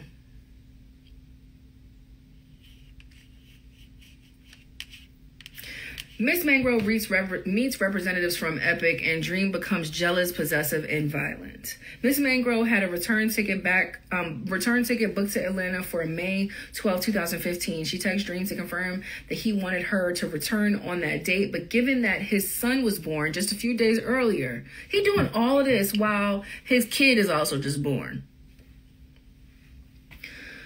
Oh my goodness. Okay, so return day, son was born. He told Miss Mangroe that he would let her know when to return to Atlanta. Finally, in late May 2015, Miss Mangroe was told that Reed and Joey Arbagi, I don't know how to say his name, former executive vice president of A&R at Epic Records, wanted to meet her in person. She returned to Atlanta on or around May 26, 2015 to prepare. Dream told her to practice 3 specific records for the meeting: Married to the Game, 187, and Road. However, when they got to the studio with Reed, Dream began playing a 4th song, Cream, one that Dream specifically refused to send to her to allow her to practice, in an effort to embarrass and sabotage her in front of Reed. After Miss Mangroe performed, Dream turned his chair toward her and placed his hand on her bare inner thigh and stroked her leg in front of Reed and Joey while the group spoke about her performance. It was humiliating for Miss Mangroe and served only to assert Dream's dominance over her. Ugh. During the group conversation, Reed said that he liked her, in quotes, he liked her sexy. Miss Mangroe was... which infuriated Dream. After Reed and Joey left the studio, Dream mentioned Reed's comment and forcefully had sex with Miss Mangroe in the vocal booth while Garland guarded the studio door. It was so rough and painful that Miss Mangroe began to bleed vaginally. Miss Mangroe did not want to have sex with Dream at the time, and certainly did not consent to the physical violence and force he used during the encounter. During the trip to Atlanta, Miss Mangroe celebrated her 24th birthday, and she posted a selfie to her social media to celebrate the occasion. Dream immediately texted her to delete it. She quickly complied. Dream replied, "You can't keep doing and undoing. If you don't get it, just say you don't, and we can move on. I got my own shit to worry about." It was yet another not so subtle threat that if Miss Mangroe did not do exactly as she was told, Dream could destroy her career. Miss Mangroe flew back to Amsterdam on or around May 29th, 2015 to await further details about the next steps. On or around May 19th, 2015, Epic wired Miss Mangroe $35,000 and a $35,000 advance. It was only then that Miss Mangroe was provided with any compensation for the work she had been doing for Dream since January. Miss Mangroe was told that Dream and Tricky both received $150,000 upon the execution of the contract.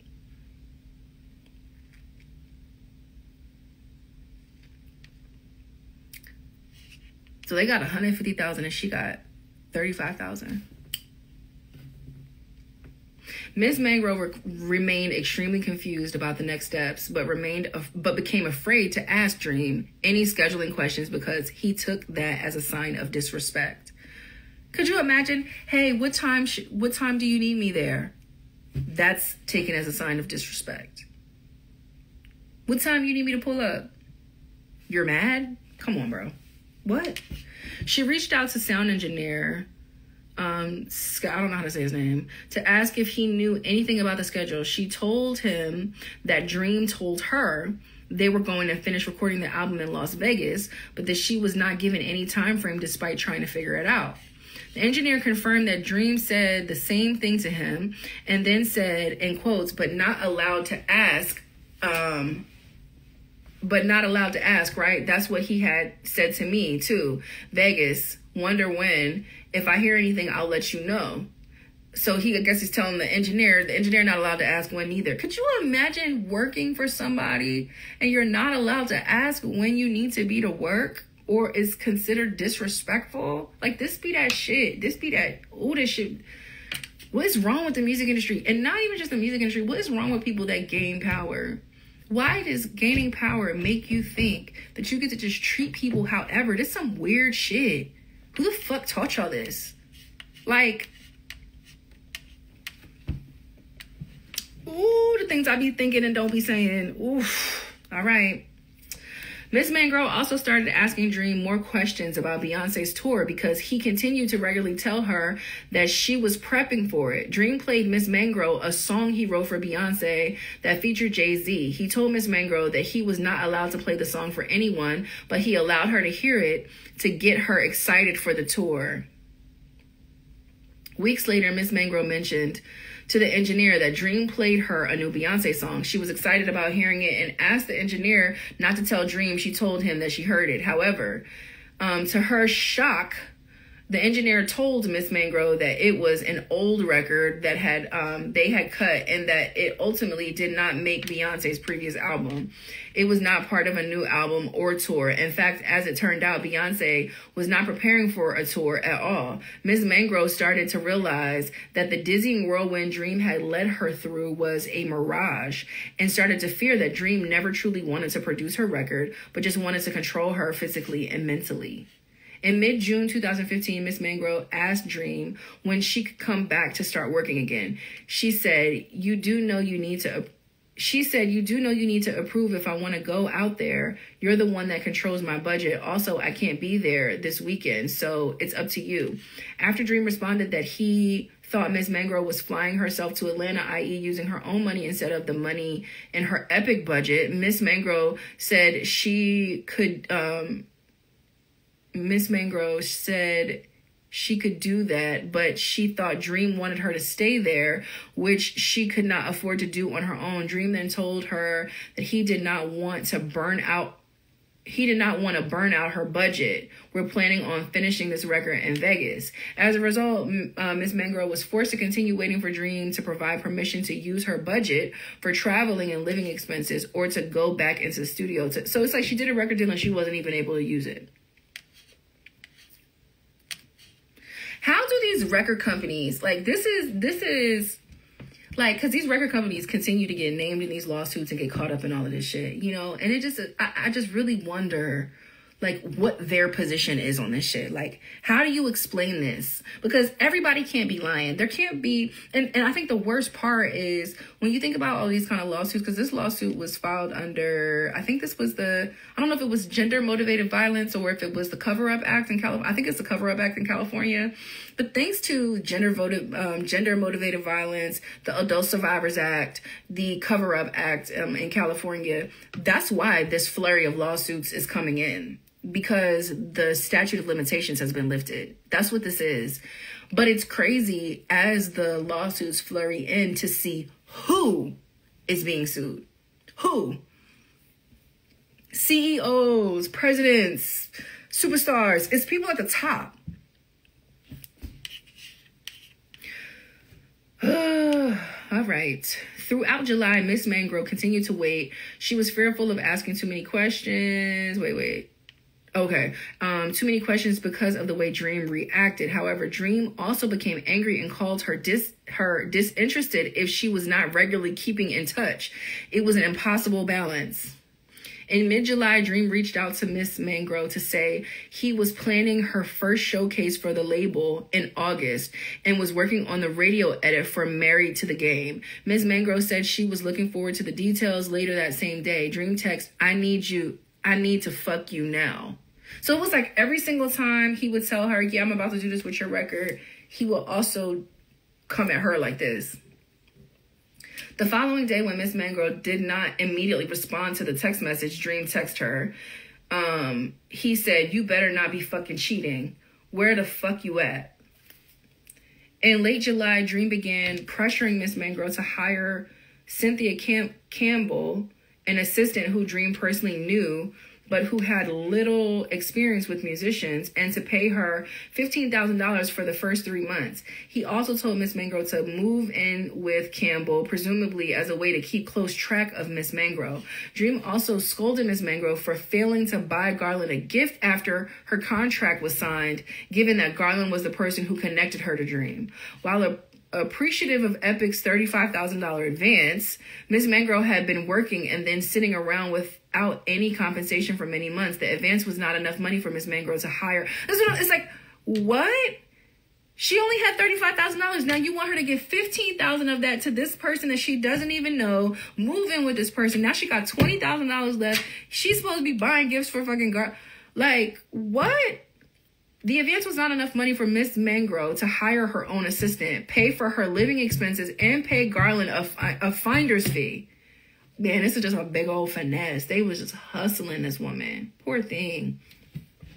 Miss Mangroe had no idea when or if another paycheck would come. Garland then began pressuring Miss Mangroe to give him $10,000 to expand his security business. He said that Dream promised to pay him a finder's fee but had not paid it, and that he was in a precarious financial position.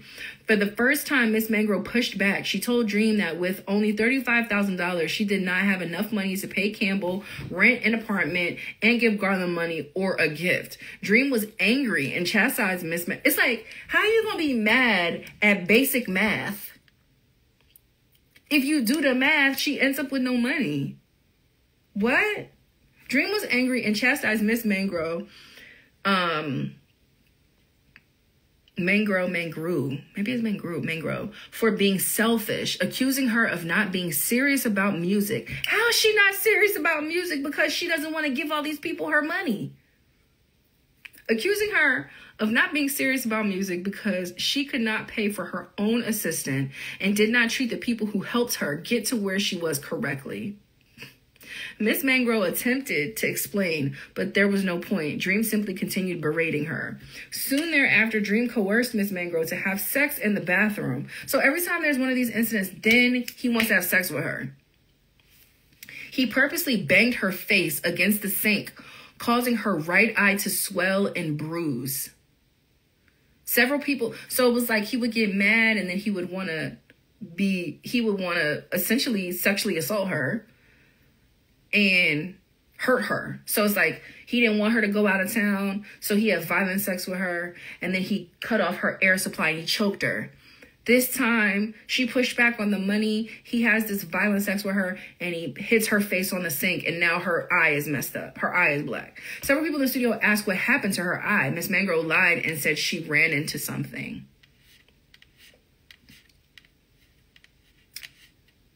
We almost there, y'all. This is page.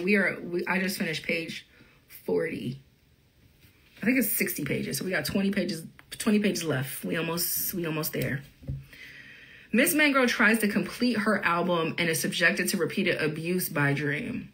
By the end of July 2015, Miss Mangroe was desperate to get back into the studio, finish her work, and move on to the next step in the process. She believed that being signed to Epic would provide the necessary buffer between her and Dream. Miss Mangroe should have been given some control over her recording budget, but Dream maintained full control over it via his role as chairman of Contra. Overseeing Miss Mangroe's budget allowed Dream to book and arrange everything, so he maintained complete control over Miss Mangroe. As a result, when Miss Mangroe returned to Atlanta to finish her record, she was living in mid-range hotels and Airbnbs while her recording engineers were placed in 4-star hotels. This was designed to punish and embarrass Miss Mangroe because Dream was angry that she requested a new hotel during her last stay. When Miss Mangroe questioned why those supporting her album were placed in better hotels than she was, Dream made snide remarks about her only wishing she could stay in a 4-star hotel. He called her ungrateful. Miss Mangroe got back into the studio in early August 2015. Dream and Tricky began demanding that she pay for the food they ordered. Oftentimes, Dream would not touch the food. It was just a test and a way for Dream to control the small amount of money she was given. Dream also made Miss Mangroe order champagne and cupcakes for the studio personnel. He said that she needed to learn how to treat the people supporting her, which was ironic given the way he treated her. Dream's abusive behavior continued to escalate. While recording in August 2015, another artist complimented Miss Mangroe's shoes, which angered Dream. He locked Miss Mangroe locked her into a room. He locked Miss Mangroe into a room off the studio and sexually and physically assaulted her while Garland guarded the door. So anytime somebody complimented her, anytime she asked questions, anytime she tried to do anything, he raped her, allegedly. On one occasion, Miss Mangroe's A&R at Epic, Erica Coulter, joined Dream and Miss Mangroe in the studio. During this session, Coulter personally witnessed Dream pulling Miss Mangroe's hair tie out, pulling her hair back to open her mouth, and forcibly pouring vodka down her throat. Coulter also saw Dream touch Miss Mangroe's body while in the studio. When Miss Mangroe caught Coulter's eye, she mentioned to her, asking if she saw what just happened and suggesting she was uncomfortable. Coulter brushed off Dream's violent actions. Coulter also saw implicit sexual text messages between Dream and Miss Mangroe during this session, leaving no doubt that she knew what Dream's true intentions with Miss Mangroe were.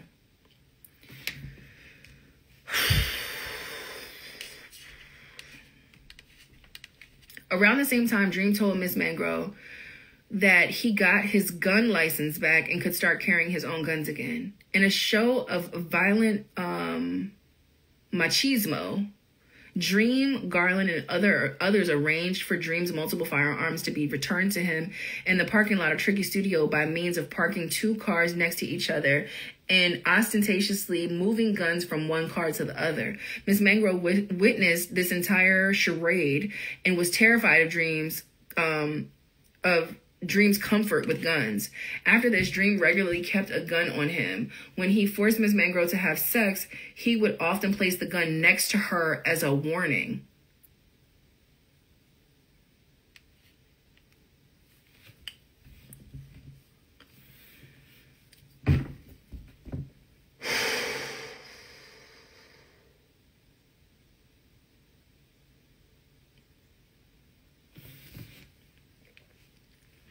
Miss Mangroe was becoming increasingly isolated from her family. She spent so much of her time worrying about keeping Dream happy that she had little time to focus on anything else.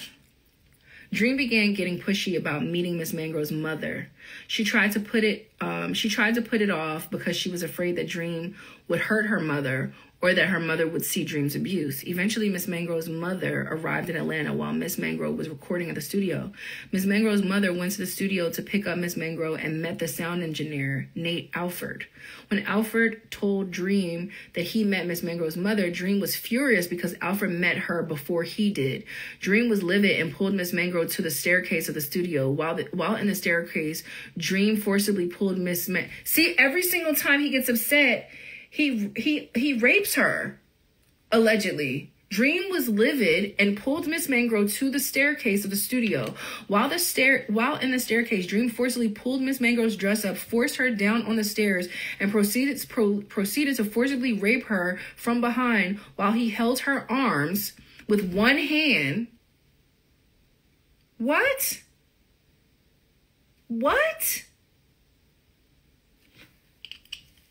I'm reading. I haven't read that. Like I've listened to somebody else read this a little bit, but I haven't read all of this. So I'm like, this is. I didn't know about this part. My God. Okay. Dream forcefully pulled Miss Mangroe's dress up, forced her down on the stairs, proceeded to forcibly rape her from behind while he held her arms with one hand and holding the collar of her dress with the other. Miss Mangroe was unable to move, with Dream completely controlling her body. He pulled the dress collar tightly around her neck, and Miss Mangroe gasped for air and begged him to stop choking her. He pulled on the collar even harder, causing Miss Mangroe's voice to distort, and eventually she was gasping for breath. He continued to pull so intensely at the collar around her neck that Miss Mangroe heard the seams of her dress rip. While he raped her, Dream scolded her, saying that she was difficult, that she did not respect him enough, and that he did everything for her. During this ordeal, Miss Mangroe thought she would not survive this attack. He did this he did this because the engineer met her mom before him. Miss Mangroe tried to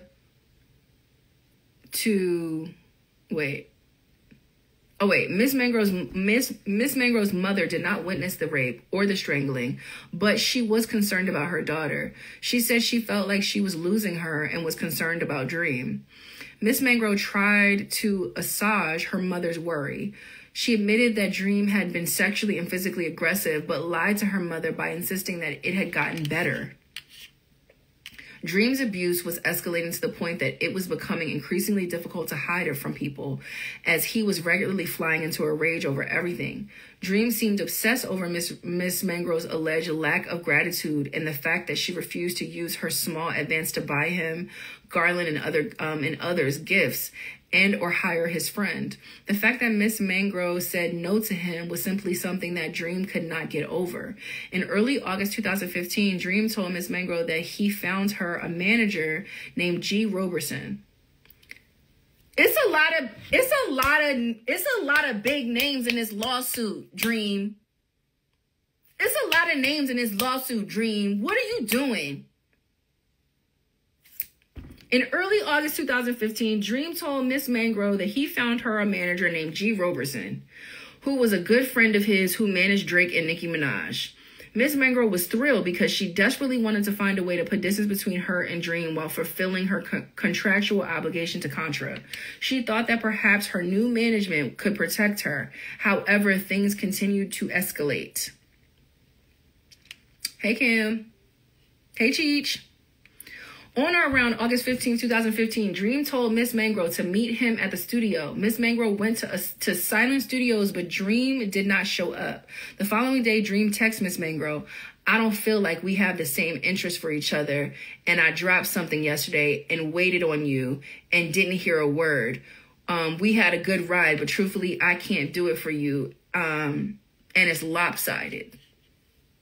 Miss Mangroe responded that she was there and he never showed up. Dream said that he was at Red Zone Studio and that she should have known to ask which studio and not assumed it was Silent Studios. He then said, "Please end text after this and have whoever else contact me from now on. Thank you and good night. And you're welcome." He then continued, "Don't contact me about anything about this album, and if you want to have a respectful conversation with me, I'll know when I get the time, but not right now." Later that evening, Tricky texted Miss Mangroe that she could come hang at the studio. Miss Mangroe reported to Tricky, who was a partner at Contra, what Dream had been doing to her. Specifically, she stated that, "I hadn't told you a lot, but I can't take it anymore, and I don't want the music to suffer because we do great things, but I can't be on this roller coaster ride of threats and ending the project if I don't please Dream or if I misunderstand something. So many times Has he yelled at me for the little things? You are a part of Contra Paris too, and I can't take any more. Trickley simply responded, I'll speak to him. Soon after, Miss Mangroe left the Airbnb where Dream had put her up and booked a hotel room near the airport. She was terrified. She believed she needed to escape the months of fraud and violence she had endured at Dream's hands. Miss Mangroe confided in Coulter, sharing with her by phone on August 17, 2015, that Dream was sexually and emotionally abusive, had been violent with her, and was preventing her from finishing her record. At first, Coulter said that as a woman, she understood and would take care of Miss Mangroe. Within the hour, however, Coulter had spoken to Dream and told Miss Mangroe that she needed to figure out a way to work with Dream again, despite being told of the pattern of abuse Miss Mangroe had endured.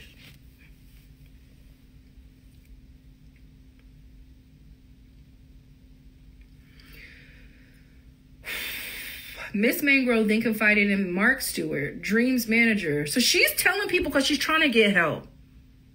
Miss Mangroe then confided in Mark Stewart, Dream's manager, that Dream was sexually and physically abusive and that it had gotten increasingly worse and she needed help to get away from him. Mark seemed genuinely concerned about Miss Mangroe's safety, but told Miss Mangroe that it seemed like a personal problem that he did not want to be involved in. But of course, far from being exclusively a personal, in quotes, issue, Dream's abuse of Miss Mangroe was part of a parcel of his professional persona and his business of producing and writing music. Miss Mangroe reiterated to Mark that it was a dangerous situation and that she did not feel safe staying in the hotel because Dream and Garland had such easy access to her. She also told Mark that for her own safety, she would no longer be alone in a room with Dream or Garland.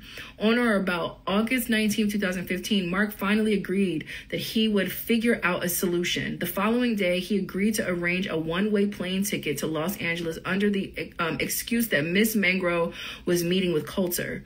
The ticket was paid for by Epic. Epic, y'all got some explaining to do. Y'all got some explaining to do. I see why y'all didn't take the Safe Music Business Pledge. Because clearly y'all ain't about that, allegedly. When Miss Mangroe arrived in Los Angeles, she called Robertson to explain the abusive nature of the relationship with Dream. Robertson brought Gene Nelson and Jay Irving to the meeting.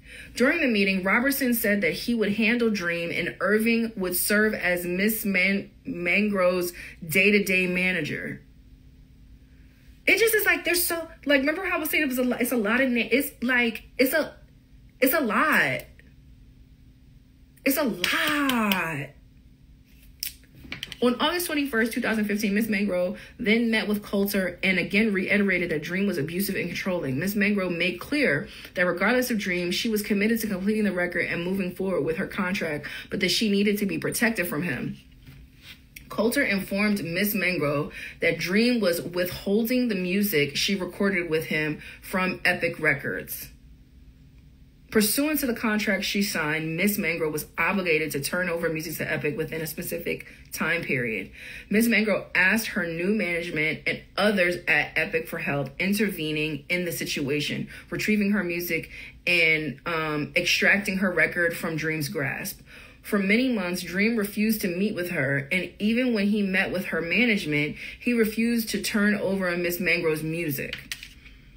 Having had her trust completely betrayed by Dream, she was very concerned that her management no longer had her best interest in mind. Indeed, in early November 2015, Miss Mangroe was finally scheduled to meet with a representative at Epic, including L.A. Reid, in New York to discuss the future of her album. Tricky, Sylvia Rohn, and then president of Epic Records, Joey, and a full marketing team were also present. Why is, like, everybody is in this? Like, everybody is in this lawsuit. And no, like, and...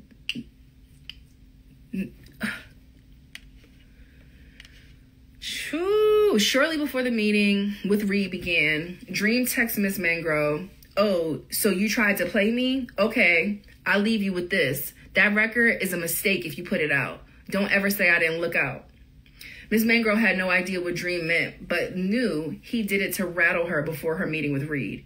She did her best to ignore it and hold it together during the meeting. It was a pivotal moment in Ms. Mangroe's career. Much to her surprise, however, Irving was a no-show. Her manager was a no-show. Instead, he sent a young intern in his place, okay? It was evident during the meeting with Reed that Reed found it offensive that Irving did not bother to show up for the meeting. Yeah, I feel that. Reed asked Ms. Mangroe where he was. She said she had no answer. Ms. Mangroe did her best to keep the meeting on track and reiterate how much she wanted to move forward and make the best record possible for Epic. She told Reed that she had worked for 10 years to get to where she was, but that she was not getting any of her music from Dream and his team and did not know what to do. She confirmed that she wanted to move forward, but there was a problem standing in the way. Roan and Reed both responded, Dream, in quotes, at the same time. Reed then asked Tricky to speak to Dream about the situation. Surprisingly, Tricky also voiced concerns during the meeting that Dream was asking Miss Mangroe to sing songs that were not culturally appropriate based on her background. In particular, he mentioned that one of the songs referenced Miss Mangroe as a Rasta. What? She from Holland. Okay. Tricky told Reed that Miss Mangroe had no say in what she was singing and that if she was found to be engaging in cultural appropriation, it would be an issue. Miss Mangroe left the meeting believing that Reed and his team understood the situation with Dream and would help. At the time, Reed appeared to agree that they should move forward with other producers. Reed also gave Miss Mangroe his direct phone number and told her to call if she needed anything. However, in early December 2015, Irving suddenly told Miss Mangroe that Reed wanted Dream to be involved in the record again. After she done told these people, this man is sexually assaulting me, they're like, get back in the studio with him. Got it. Ms. Mangroe was terrified at the prospect of having to record with Dream again, but told Irving that she was professional enough to do it if required. She asked Irving if he could at least try to arrange work with other producers first, with the hope that she would not be forced to work with Dream.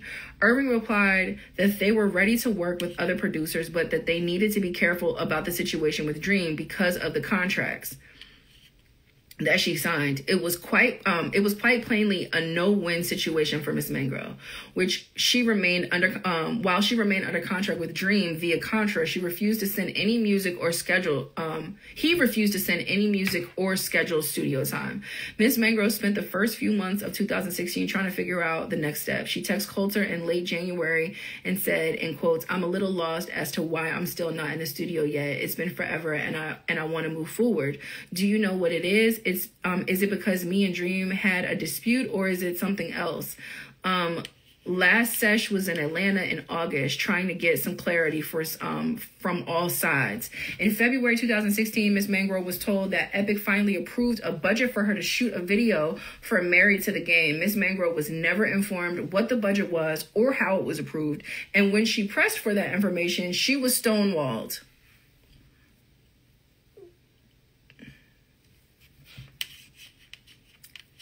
God forbid you want to know what's going on with your own business, right?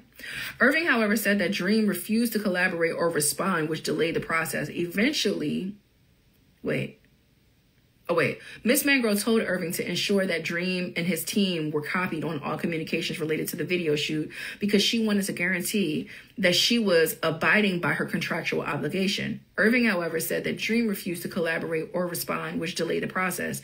Eventually, Irving said that they could not continue waiting for Dream to respond and had to move forward. As Irving said to Miss Mangroe, Dream is already withholding music. We got to move now. Finally, in March 2016, the video shoot for Married to the Game was scheduled. Miss Mangroe immediately went to work to figuring out the vision and the look for the video. She asked her management to always keep Dream in the loop, particularly because she still had no control or say over the budget. Miss Mangroe's management sent Dream the treatment for the video. He never responded or provided any input. On the day of the shoot, Irving once again did not show up. Miss Mangroe was given a bag of generic clothes that did not fit the style of the shoot. All of the vision All of the vision boards she created were ignored. The video was incredibly important to Miss Mangroe's career. It was her moment to show Reed and Epic Records how she could be marketed to the world and to convince Epic to increase the recording budget so she could get back into the studio. We at the home stretch, y'all. That was page 49, so this is page 50, so we got 10 pages left. Dream called her to say he heard the video was terrible and said, in quotes, "This is what you get when you don't listen to me. You got played." In April 2016, Miss Mangroe flew to Los Angeles using her own money to do reshoots of the video because she cared so deeply about getting it right. A few weeks later, Irving confirmed to Miss Mangroe that he sent the revised video to Reed and to Epic Records team. In May 2016, Irving told Miss Mangroe that Reed loved the video. Miss Mangroe was thrilled and said she was anxious to move things along. Also, in early May 2016, Miss Mangroe's product manager at Epic Records, France de los Reyes, texted her to say that the video was dope, in quotes, and that they were planning the premiere. However, Coulter suddenly told Miss Mangroe that Dream complained about the video, that nobody at Epic Records liked the video, and that she should have worked with Dream on the video. Miss Mangroe was shocked and confused. She had little insight into why she was getting such mixed messages from those working with her at Epic, and had the sense that Dream was continuing to put up obstacles in her career. Miss Mangroe pleaded with Coulter to see what Dream was doing. He was playing games and creating roadblocks after roadblock. Miss Mangroe said again that her team spent 6 weeks reaching out to the Dream about the video. He sent him the treatment to the video, and he refused to respond. Now that it was complete, Dream was complaining simply to derail her career again.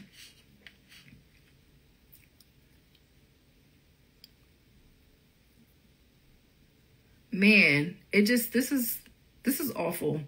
Coulter, who knew about Dream's abuse, refused to provide any help or solution to Miss Mangroe. Instead, she simply said that Miss Mangroe needed to get on the same page as Dream.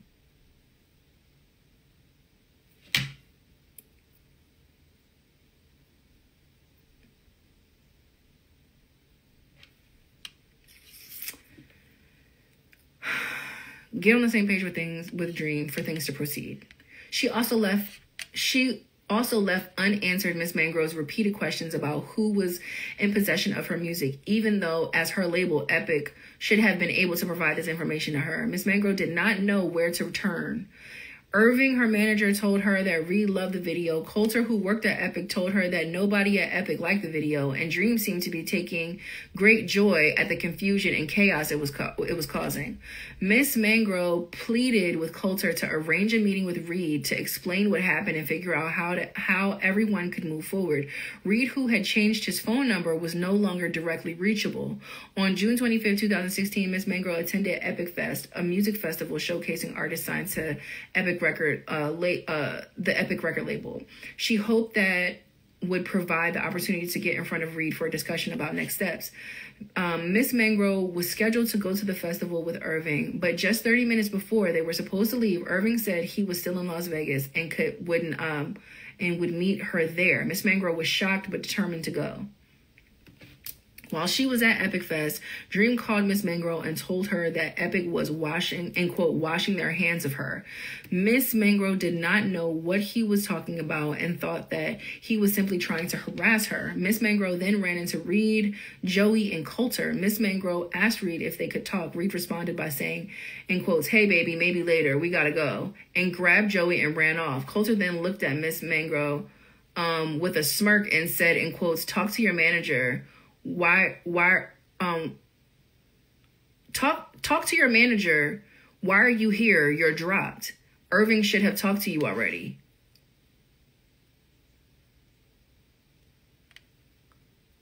Wow. So she found out she was dropped at Epic Fest and her manager didn't tell her. Wow. Irving, despite stating that he would meet Miss Mangroe at Epic Fest, never appeared. Miss Mangroe was caught off guard and felt humiliated because she was slowly realizing that perhaps everyone knew something that she was never told. This is awful.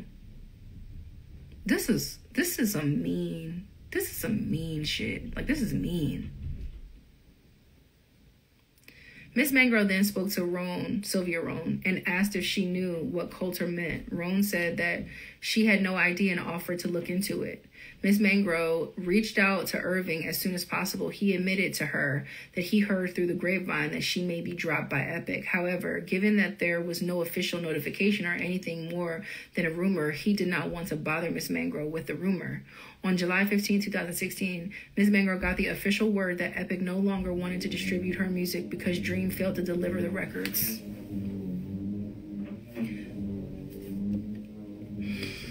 So she went through all of that just to end up... Joey told Ms. Mangroe that she was, in quotes, dropped because Contra failed to deliver the records and Dream was difficult to work with. I can't tell y'all, as an advocate for like artists and writers and stuff like that, how much this happens, how much when you're signed to a production company or you're signed to a joint venture, and the relationship with the JV sours with the major company, and then everything gets fucked. Everything gets fucked and you have no control. Damn, that's terrible. So Joey told Miss Mangroe that she was dropped because Contra failed to deliver the records. Dream was difficult to work with, yet nobody at any point sat down with Miss Mangroe to discuss the situation with her. She was left in the dark throughout the entire process, despite both Contra and Epic having signed a contract and owing corporate responsibilities to her.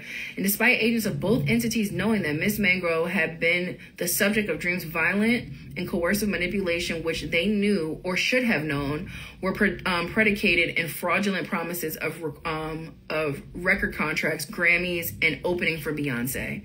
To this day, Miss Mangroe is in the dark about whether or not she is still bound to Dream and Contra Paris, who owns her music rights, or where the recording of her music, of her work, are located. Dream got what he wanted. He caused so much chaos and confusion with Epic that they simply no longer wanted to deal with Miss Mangroe, who had successfully duped into a fraudulent and coercive sexual relationship. It was a devastating blow to a young, talented artist who had done everything possible to survive the situation with Dream and move forward. Yet, it became abundantly clear that Dream was only interested in an artist who was fully compliant with all of his demands. When Miss Mangroe finally found the courage to stand up to him, ever so slightly, he no longer found her to be worthy of his time and set out to ensure that nobody else would work with her either. Within a few weeks of Epic notifying her team that they did not want to proceed, Miss Mangroe's management team dropped her as well. So she got dropped by her label and she got dropped by her management. Not only did Dream ruin Miss Mangroe's chance with Epic, he also ensured that she could not work for the next decade by refusing to officially release her from her contract. As a result, if she recorded music, she would be in breach of her contract agreement. Oh my God, like, this is triggering me because I just know so many people in this situation. I know artists that are stuck in this situation. This is so fucked up. This is what being shelved is. That's what that is. Wow. Wow. As a result, if she recorded music, she would be in breach of her Contra agreement. She begged to be released from Contra, but they continued to ignore her request.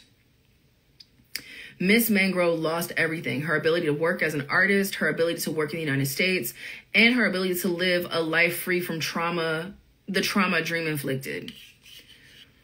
Miss Mangroe's suffering following Dream's abuse and manipulation. Miss Mangroe has not been the same since Dream's abuse and her experience with Contra and Epic, and she believes that the experience broke her as an artist and as a woman. When she finally understood the devastation Dream's actions caused, she lost her passion for music and life in general. She spent several years rarely leaving her house. When Miss Mangroe would try to sing, she would have flashbacks and panic would set in, and she could no longer do what her entire life purpose had been previously. Dream's sexual assaults, physical violence, and manipulation weighed on Mangroe for almost a decade. In late December 2016, Mangroe's general practitioner referred her for treatment of anxiety and depression because she was suffering from panic attacks, insomnia, and lethargy. She could not speak about the sexual abuse Dream inflicted until 2018, and then worked in therapy to attempt to get her life back. However, Miss Mangroe's life will never be the same. She lost a decade of her life due to Dream's abuse and the willingness of Contra, Epic, and Reed to look the other way. She remains unable to engage in her work as a recording artist due to the pain and devastation she endured. So I'm going to read y'all what the causes of action are, and then we can wrap this up. So the first cause of action is sex trafficking. So that's the first cause of action is sex trafficking. The second cause of action is sexual battery. The third cause of action is rape. And this is a demand for a jury trial. And yeah. That is her story. Someone said, who is the plaintiff? Her name is, let me see. Her name is Chanaaz Mangroe, a.k.a. Chanii Monroe. This was awful. This was awful.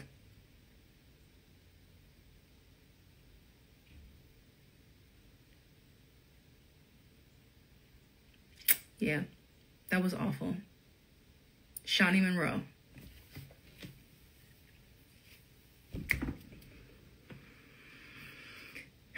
The music industry is a cesspool for sexual violence. Like, I legit think that the music industry might just be one big sex trafficking ring of young people. That they use your dream of making it. And it's not like you're dealing with people who aren't in this. Like with this case in particular, it's like, it's the Dream. He's one of the biggest writers in the game. So why would you not believe him? Why would you not believe that he's going to write you these records and do the, you know what I mean? And it just is so heartbreaking at how many people with this situation that she allegedly reached out to, that were people that were in positions of power that did nothing. That the record company was just like, just throw her away. We don't feel like dealing with this. It's awful. It's awful. Thank you for reading this, Tifanny. Of course, my head hurts now. I need to go eat some food. But I just wanted to read the whole thing so that it was on my page. So for anybody that wants to just sit and listen to the lawsuit, you can. If you want to go read it or any other lawsuits, there's, you know, I have the lawsuits. You know, I'm going through the process of getting my hands on PDF files for these lawsuits, particularly with people in the music industry. So if you want to read the lawsuits that we have so far, you can visit the link at the that's pinned at the bottom. You can go to the 100%ers website and you can read this for yourself. But I wanted to read it because, you know, like I said earlier, you know, a lot of people click headlines and don't get the full story. There's no article that's going to give you that full thing. It just isn't. You know what I mean? And so, yeah, I just wanted to read it to y'all. And, you know, you make of it whatever you make of it. But what I think is it's fucked up. And I believe this woman. Even though we have to say allegedly for these platforms, I'm saying I believe her. I believe her. Especially given his past. Like, seeing all of the other, you know, what Nivea said about him. You know, it's like it's all the same kind of thing. It's like choking must be his thing, I guess. I don't know. It's terrible. All right, y'all. I'm going to go eat a late dinner. And I'll see y'all later. Bye.